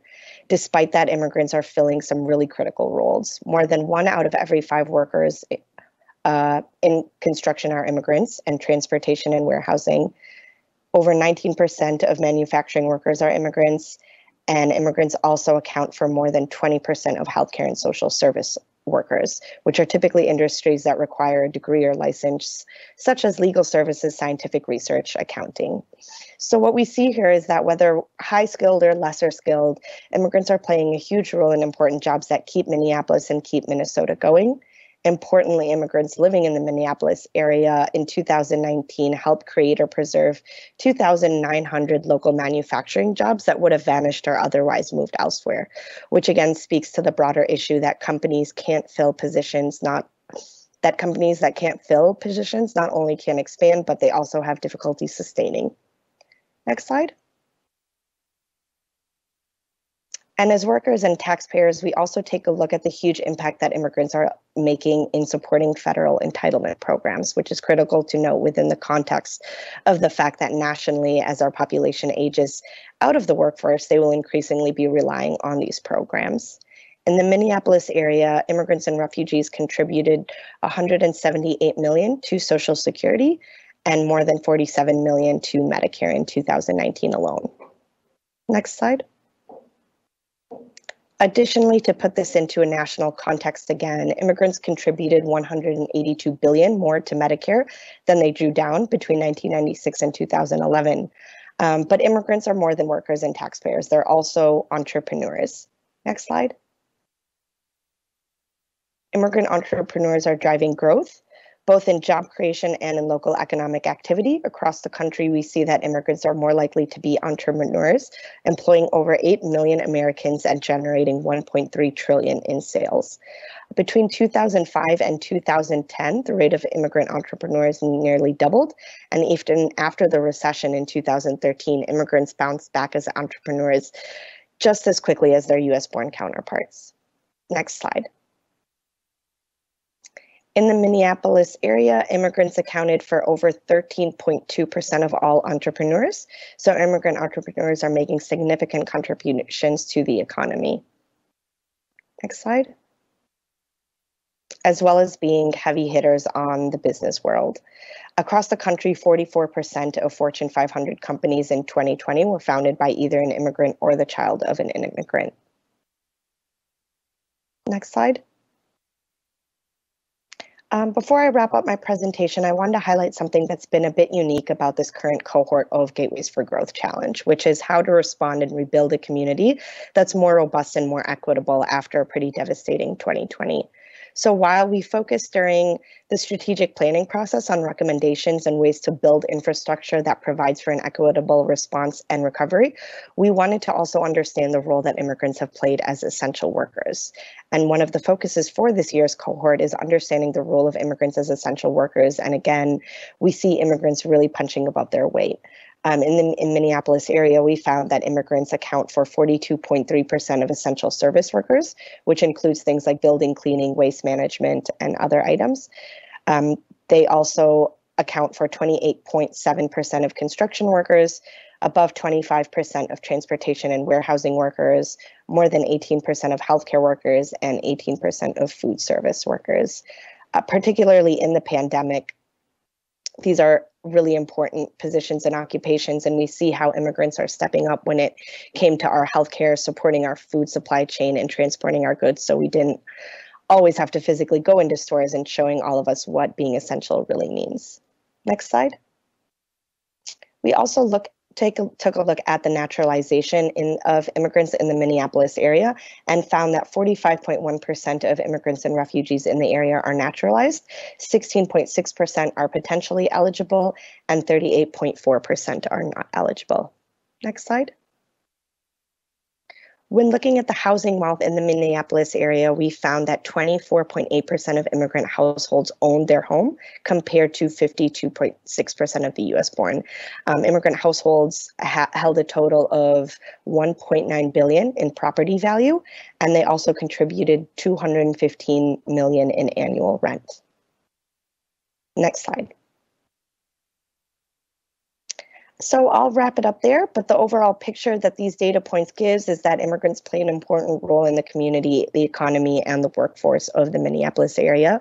They keep the workforce young, boost tax bases, enlarge consumer bases, and contribute their skills and labor to important industries in key occupations in the metro area. I just want to leave you all with a resources that I'll include in the chat, one of which is Map the Impact that New American Economy runs. It's a tool that provides top-line data on all 435 congressional districts, all 50 states, all 100 largest metro areas, and all 3,000 more than 3,000 counties across the country. And so the data that is in the report, New Americans in Minneapolis, is being released today, is much more comprehensive than what we do have in Map the Impact, but it is a great tool if you just want to look around in some basic top-line data. Next slide.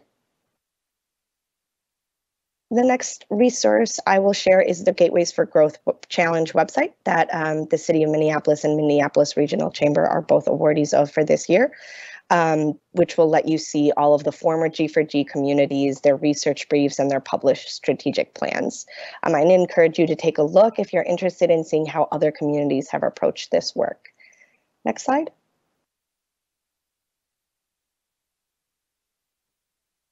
And with that, I'll wrap it up there. Thank you so much for the time and opportunity. And I'll open it up to any questions about any of the data findings, the methodology, or how any questions about the Gateways for Growth program as well. Thank you, Ms. Issa. Is that pronounced correctly? Correct. Thank you, Madam Chair. Absolutely. Are there any questions? Councilmember Osman. Thank you, staff, Michelle, and thank you, Growth, for that wonderful report. I think it shows us that immigrant communities that I'm part of contribute our society in here in Minneapolis and the state. And it's a wonderful thing, and I'm so glad to hear such a presentation that's showing the positive thing from my community. The important role they play in our society, the jobs that Americans don't want to do, that they are doing it. The workforce, we see the data, and that is a positive thing. So I would encourage the city of Minneapolis and the state to really look into this data and make sure that we're making our policies and the laws we're making towards bettering people's lives and bettering immigrants. And what the immigrant needs is protection. They went through 4 years of Donald Trump. They go through a lot of different challenges. Coming here, being a new person, and making a life out of that, whatever opportunity that we get from living in this country. We're so thankful, and the policies and the legislative work we do has to reflect the community that are here, that are contributing a lot. One of the things I would say, Councilmember Fletcher brought right to recall for hospitality. That is kind of policy we want to see. In my ward, you see truck drivers, so many truck drivers that are here, that are working. All of a sudden, in 10 years, we have full of trucks in Minneapolis. We want to. This is not something that just came. It's just they are part of the community. They're doing the jobs that is demand that Americans don't want to do, and we want to make sure we are setting the policies that are protecting these individuals and respecting their rights, and also investing. We have to invest our youth. We have large youth that are immigrants. We have hardworking people that are waking up every day trying to live the American dream.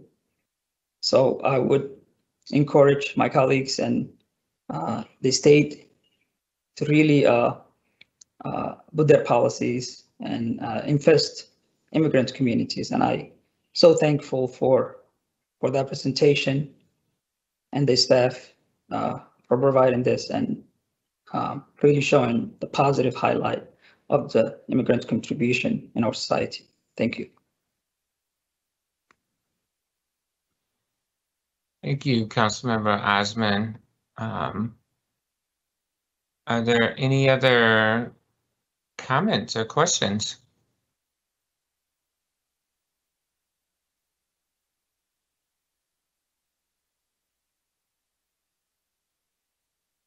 Seeing none, I do want to just thank Ms. Rivero and all of our presenters for that really insightful presentation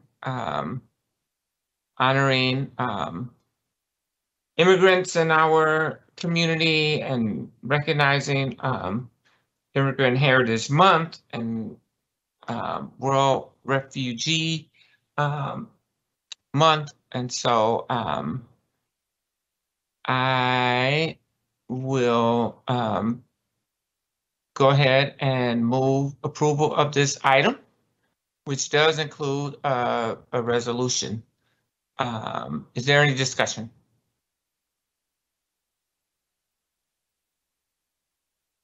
Seeing none, I will ask the clerk to call the roll. Councilmember Rake. Aye. Worden. Aye. Fletcher. Aye. Cunningham. Osman. Aye. Goodman. Aye. Kano. Councilmember Kano. Bender. Aye. Schrader. Aye. Johnson. Palmisano. Aye. Councilmember Cunningham. Councilmember Kano. Vice Chair Ellison. Aye. Chair Jenkins. Aye. There are 10 ayes. Thank you, Madam Clerk, and that item is approved. Item number 35 on our agenda is an update on the financial analysis of the community engagement evaluation recommendations. And I'll now invite Ms. Cheyenne Brodeen from the Neighborhood and Community Relations Department to introduce this item. Good afternoon, Council Vice President Jenkins and committee members. My name is Cheyenne Brodeen, and I am the Internal Services Manager with the Neighborhood and Community Relations Department. And we are before you today to present the financial analysis of the recommendations from the Community Engagement Evaluation. And this is a receive and file item. And I am joined by my colleagues from the City Coordinator's Office and the Finance Office, and I will pause for them to introduce themselves.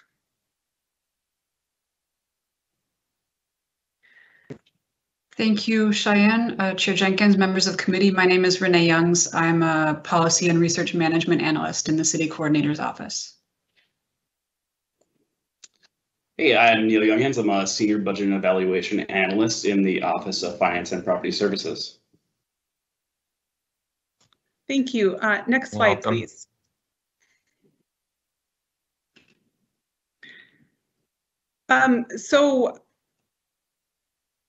We wanted to provide just a quick overview of our presentation today.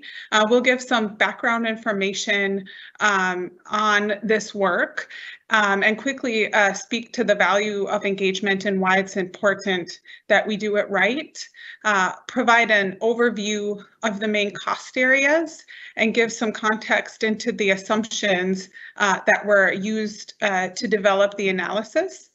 And I will then turn it over to Renee Youngs to go into further detail around each specific cost area. Then we'll wrap up with next steps. Next slide, please. In May 2019, the City Council issued a staff directive to the City Coordinator's Office to conduct an evaluation of the city's internal engagement efforts and to provide guidance and recommendations on how the city might improve the proactivity and diversity of its engagement to align with enterprise goals and maximize resources. Through a competitive RFP process, Calibri Consulting was chosen, and the evaluation was conducted from January 2020 to November 2020. In January 2021, the final evaluation report was presented to City Council with recommendations in two broad categories. One of them is to systematize equitable engagement capacity, and the other one is to develop a equitable relational learning culture. And an outcome of that presentation was to conduct a financial analysis of those recommendations, and that is what we are before you today to present. Next slide, please. The evaluation developed this graphic or narrative of what community engagement is, and found that community engagement in Minneapolis really centers around three separate functions. One of them is relationship building, which is the core of what is needed for any engagement activity, is to really have connections and relationships with residents and communities that you're trying to engage with. The second is that the city does engagement through interactions of core functions. And really this is how our city works through assessments, code compliance, but also through communicating information about programs and services. And then lastly, intentional community engagement, really being intentional about how you are connecting with and asking community to participate and engage with the city. Next slide, please. The evaluation report also described the benefits of excellent community engagement practices, and they are strengthening democracy, improved outcomes on city goals and vision, increased trust and deeper relationships, improved city capacity and reputation. So when we do community engagement right, this is the outcome and this is the value we are getting for that. And this is a quote from a resident who participated in the community engagement evaluation, and it really ties together the description of what community engagement is and why we do it and what the benefits of doing community engagement right are. Next slide, please.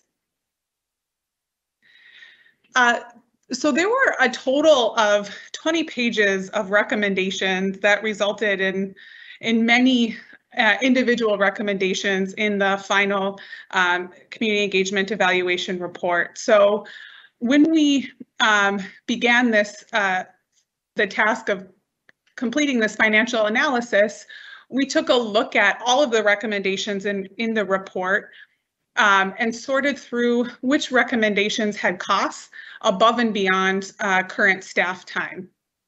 And so when we did that, we ended up with these 4 high-level bucket areas, which are community engagement policy changes, training and development, staff or FTEs, and this one, which is a kind of a smaller bucket area, but there was a recommendation for a one-time engagement policy task force.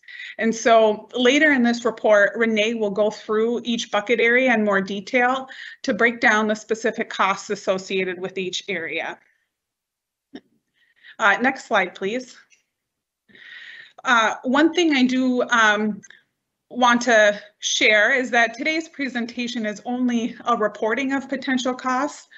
We are not providing any staff recommendation on how to structure the implementation of this.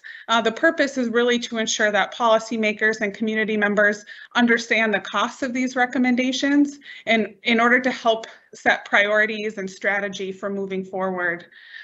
We are asking for your help to guide the priorities of this work and discussion today, as well as in conversations in the weeks and months ahead.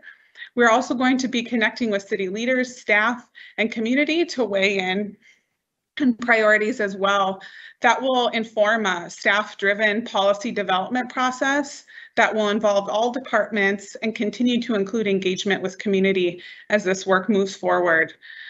I also want to mention too that the implementation will be phased, and we plan to do some work between now and the next budget cycle. So we don't have any budget asks related to this work for 2022, but perhaps through some staff work may bring some in 2023.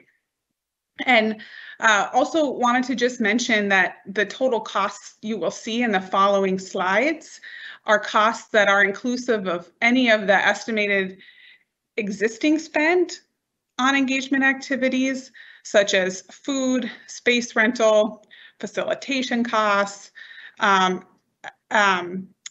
well as whatever all of the increase or new dollars that are a part of this analysis. So the new spend will be less. Next slide, please. As we began to do the research and pull the various costs together, we realized that there was such a large range in the variations for each item that we had to develop some calculation assumptions. And I will briefly touch on them now. So you have these as we're sharing the information, but you will see the assumptions listed out for each of the specific item as Renee goes through them. And just also wanted to mention that you can find the evaluation recommendations on page 124 through 144 of the final evaluation report. And so for the unit cost estimates for engagement activities, we estimated the total cost of each policy change for the type of engagement activity, whether it be a focus group, the translation of a print material, a facilitated meeting. And so for the total cost of those per activity costs were multiplied by an estimate of the frequency of the various types of activities that were derived from the evaluation report. So when we were collecting data from departments, we have some information that led us to how many types of these, whether it be a focus groups or a public meeting, how many types of those occurred over a year period across the city and across departments. So that's what we used for figuring out how many of these types of activities occurred. And given the range of participation for engagement activities and how that can impact the total cost for each engagement activity, and the varying ranges given in some of the recommendations, whether it be, you could have one or two, the recommendations proposed 1 or 2 staff or 10 to 18 staff, we included lower use and higher use scenarios for the relevant items to show that cost range for the purposes of this analysis. And we are also assuming that there will be an increase in the volume of engagement activities in the future as a result of the implementation. So that's included in this cost. This isn't an assessment of what we're doing now, but we've included for that increased volume. And cost estimates are based on comparable products or activities.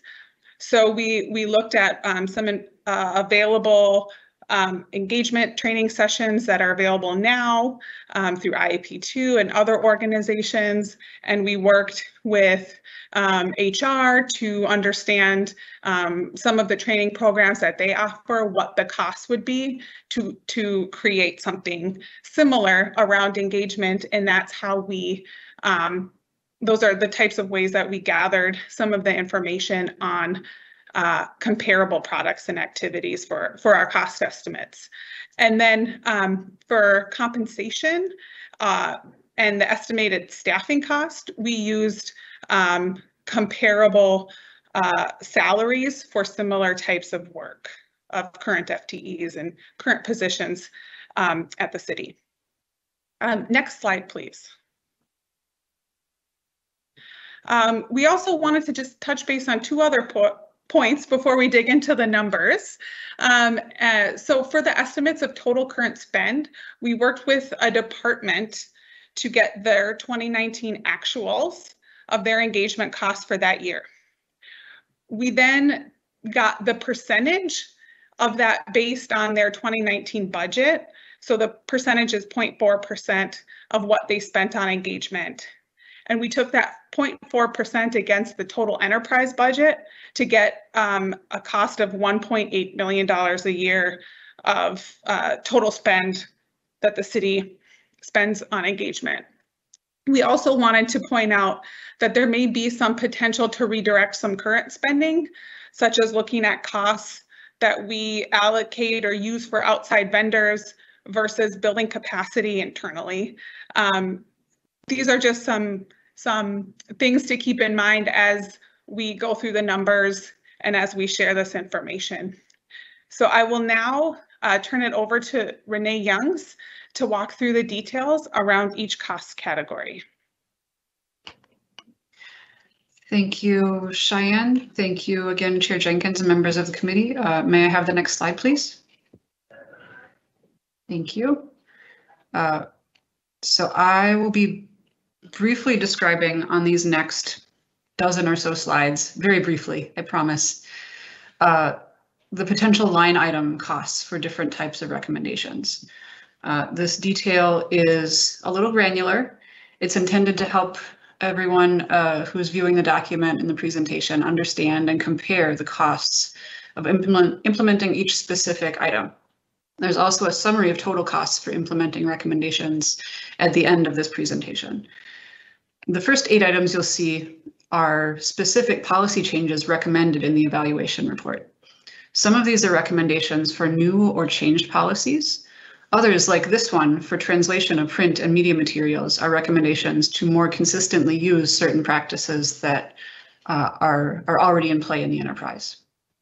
On each slide, you'll see a summary of the assumptions and unit costs that went into each calculation. Unit cost is the cost for a particular type of changed practice under the policy recommendation for a single activity. So for instance, a single focus group, a single public meeting, a single flyer being translated in this case. You'll also see 2 different dollar figures, one for the lower cost and one for the higher cost scenario that Cheyenne mentioned a moment ago. For some items like this one, those values are the same, and for some they're different. And I will elaborate on what drives the lower and higher use scenarios on the slides where they differ. Next slide, please. Similar, that is a very helpful recap of the type of line items we're going to be seeing in the rest of these slides in the 4 buckets of recommendations that Cheyenne mentioned ago. Just as a refresher, we have this group of policy changes, a set of training and development recommendations, added staff capacity, and then the engagement policy task force. Next slide, please. Similar to the first line item slide, this recommendation is about more consistent translation and interpretation services for meeting and events. So the same structure of assumptions and calculations, but for live activities rather than print or other media materials. Next slide, please. This recommendation was related to bringing in outside facilitators for some meetings and events. The evaluation report noted this may be an ongoing need even as the city builds greater capacity to facilitate engagement, but likely not for all or even most events. The assumption here that you see is for 20% of certain types of comparatively intensive activities. Next slide, please.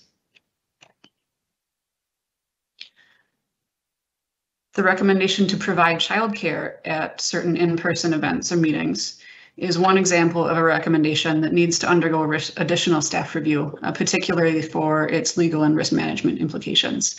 But we've included it here to give you a sense of the potential costs that we calculated. Next slide, please.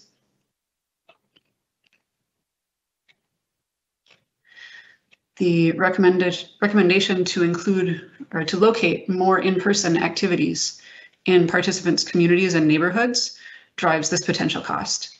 While some meetings are appropriate to hold at city facilities and others are appropriate to hold in other free community venues, for the purposes of estimation, we assumed that 50% of in-person events might have associated venue rental costs at locations in community. Next slide, please. Transportation reimbursement for community members is the first of what we described in our process as variable cost policy change recommendations. That is, the costs would be higher or lower depending on the level of participation or attendance at engagement activities. So greater participation has higher costs, as reflected in the higher use scenario here versus the lower use scenario. Next, please.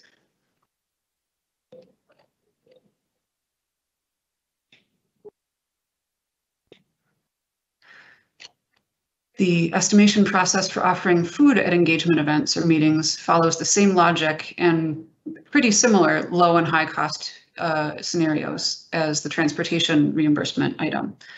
This is a case where the city has a policy in place for the purchase and use of food at meetings, and the evaluation report recommends revising that policy in order to essentially remove barriers to food purchases as an aspect of relationship building work with communities. Next slide, please. The final variable cost policy change recommendation is around compensating engagement participants for their expertise.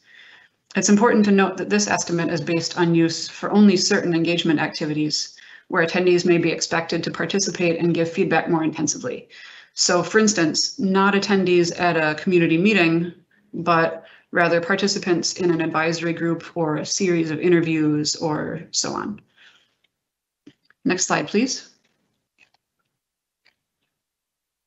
This slide shows a subtotal of the estimated costs of implementing all of the 8 policy change recommendations on the previous slides.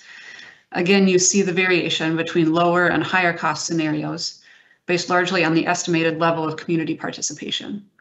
The assumption here in the longer term is also that highly effective engagement practices will spur and support increased participation. So actual costs may hypothetically move from the lower cost scenario toward the higher cost scenario over time.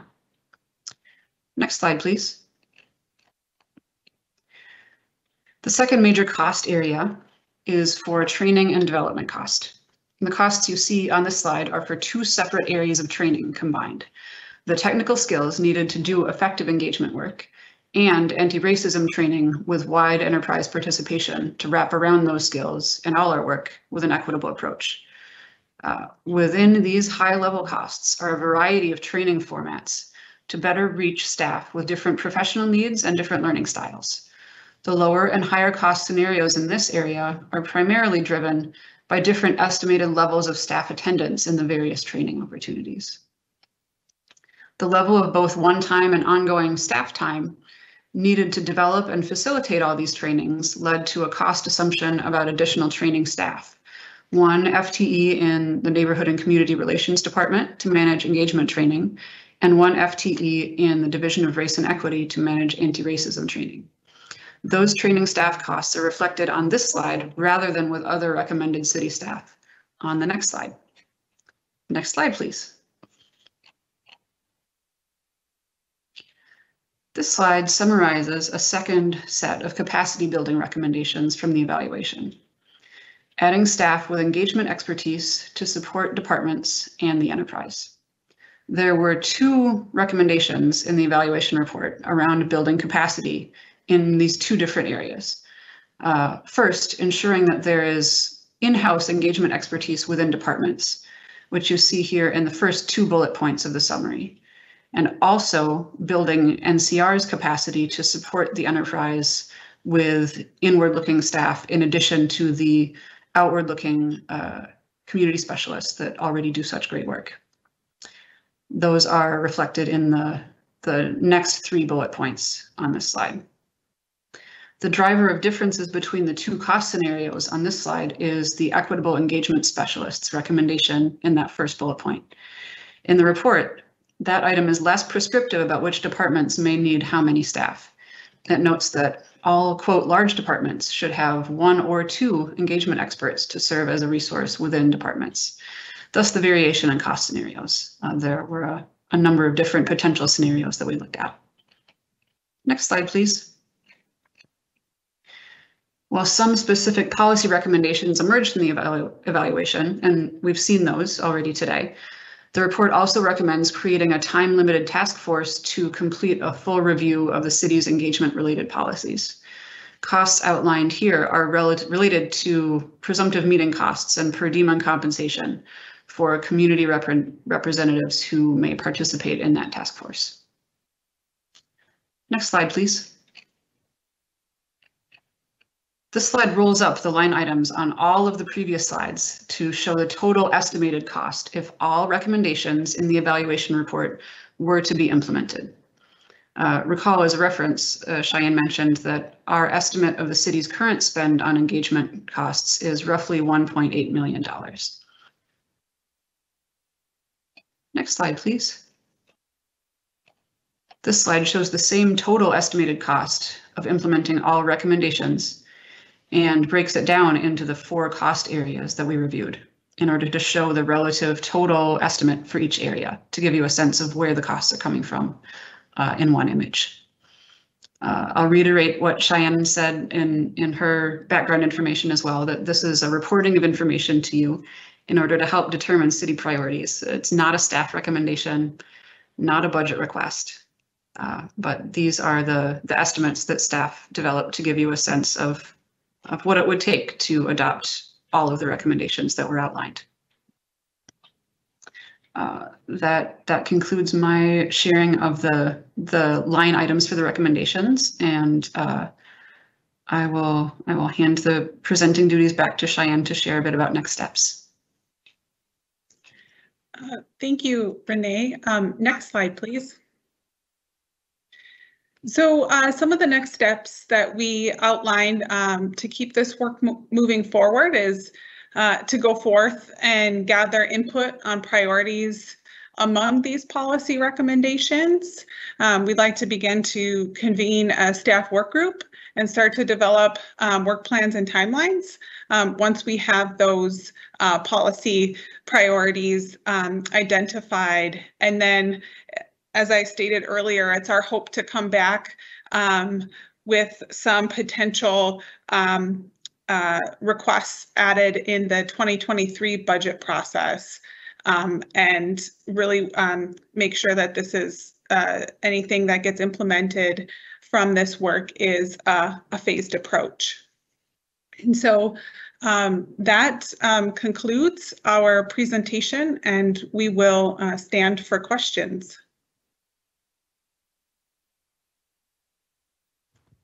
Thank you, Ms. Brodeen and Ms. Youngs. It's a very, very detailed overview on a day when we have been getting lots of information. And I do see that we have some comments or questions from Councilmember Gordon and then Fletcher. And I can be brief. I just really appreciate all the information and going in depth like this so much. It's a lot to figure out and maybe look at and dig into later, especially as we're thinking about the budget into the future. I think it makes a lot of sense to maybe have a task force help do that. I was thinking of like what kind of expenses are going on now. Translations was one, for example. We're already contracting out and spending a lot. And is this on top of that, or is it combined? And would we save some money somewhere if we did it? So that's something to think about.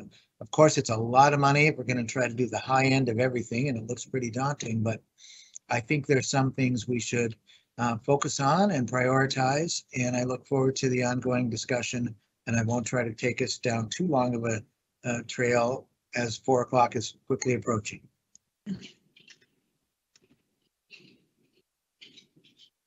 Thank you, CM Gordon. Councilmember Fletcher.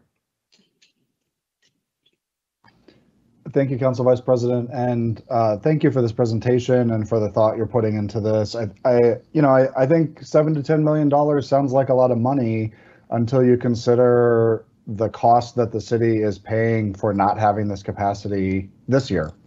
I think we can all feel the ways that community engagement has been something that we all wish in retrospect had been invested in much more aggressively and much more robustly, and that we had a lot more capacity and trust built going into some very tough times. And I think one of the things that's happened is that the pandemic and the multiple tragedies that our community has faced have revealed some real gaps that this looks to me like it could be a real attempt at filling. So I really appreciate this. I want to really encourage you to keep in touch with, I know many of our offices, as this is developing towards a 2023 budget ask. Let's even thinking about the 2022 budget, if there's development money or pilot money that will make sure that we're really ready to make the right ask and build towards the right thing to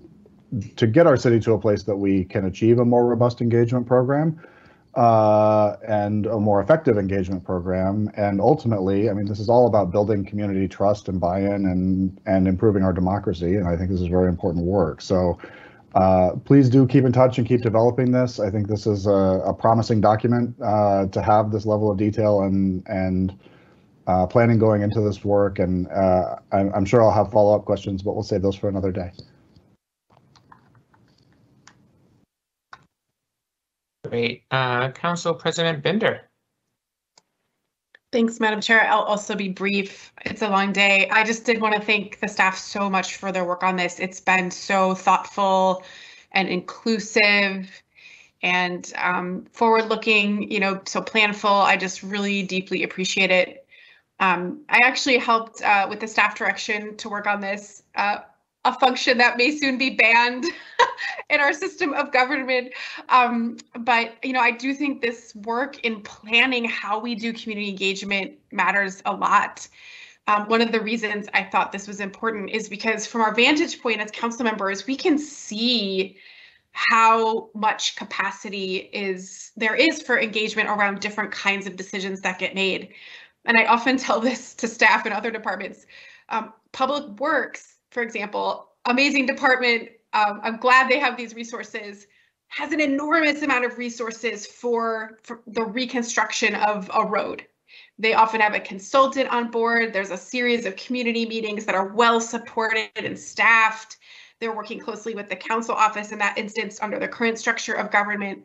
And again, I'm not saying they shouldn't have those resources, but it is so much more robust than often departments will have when they're trying to do a large policy proposal or some very kind of longer term work.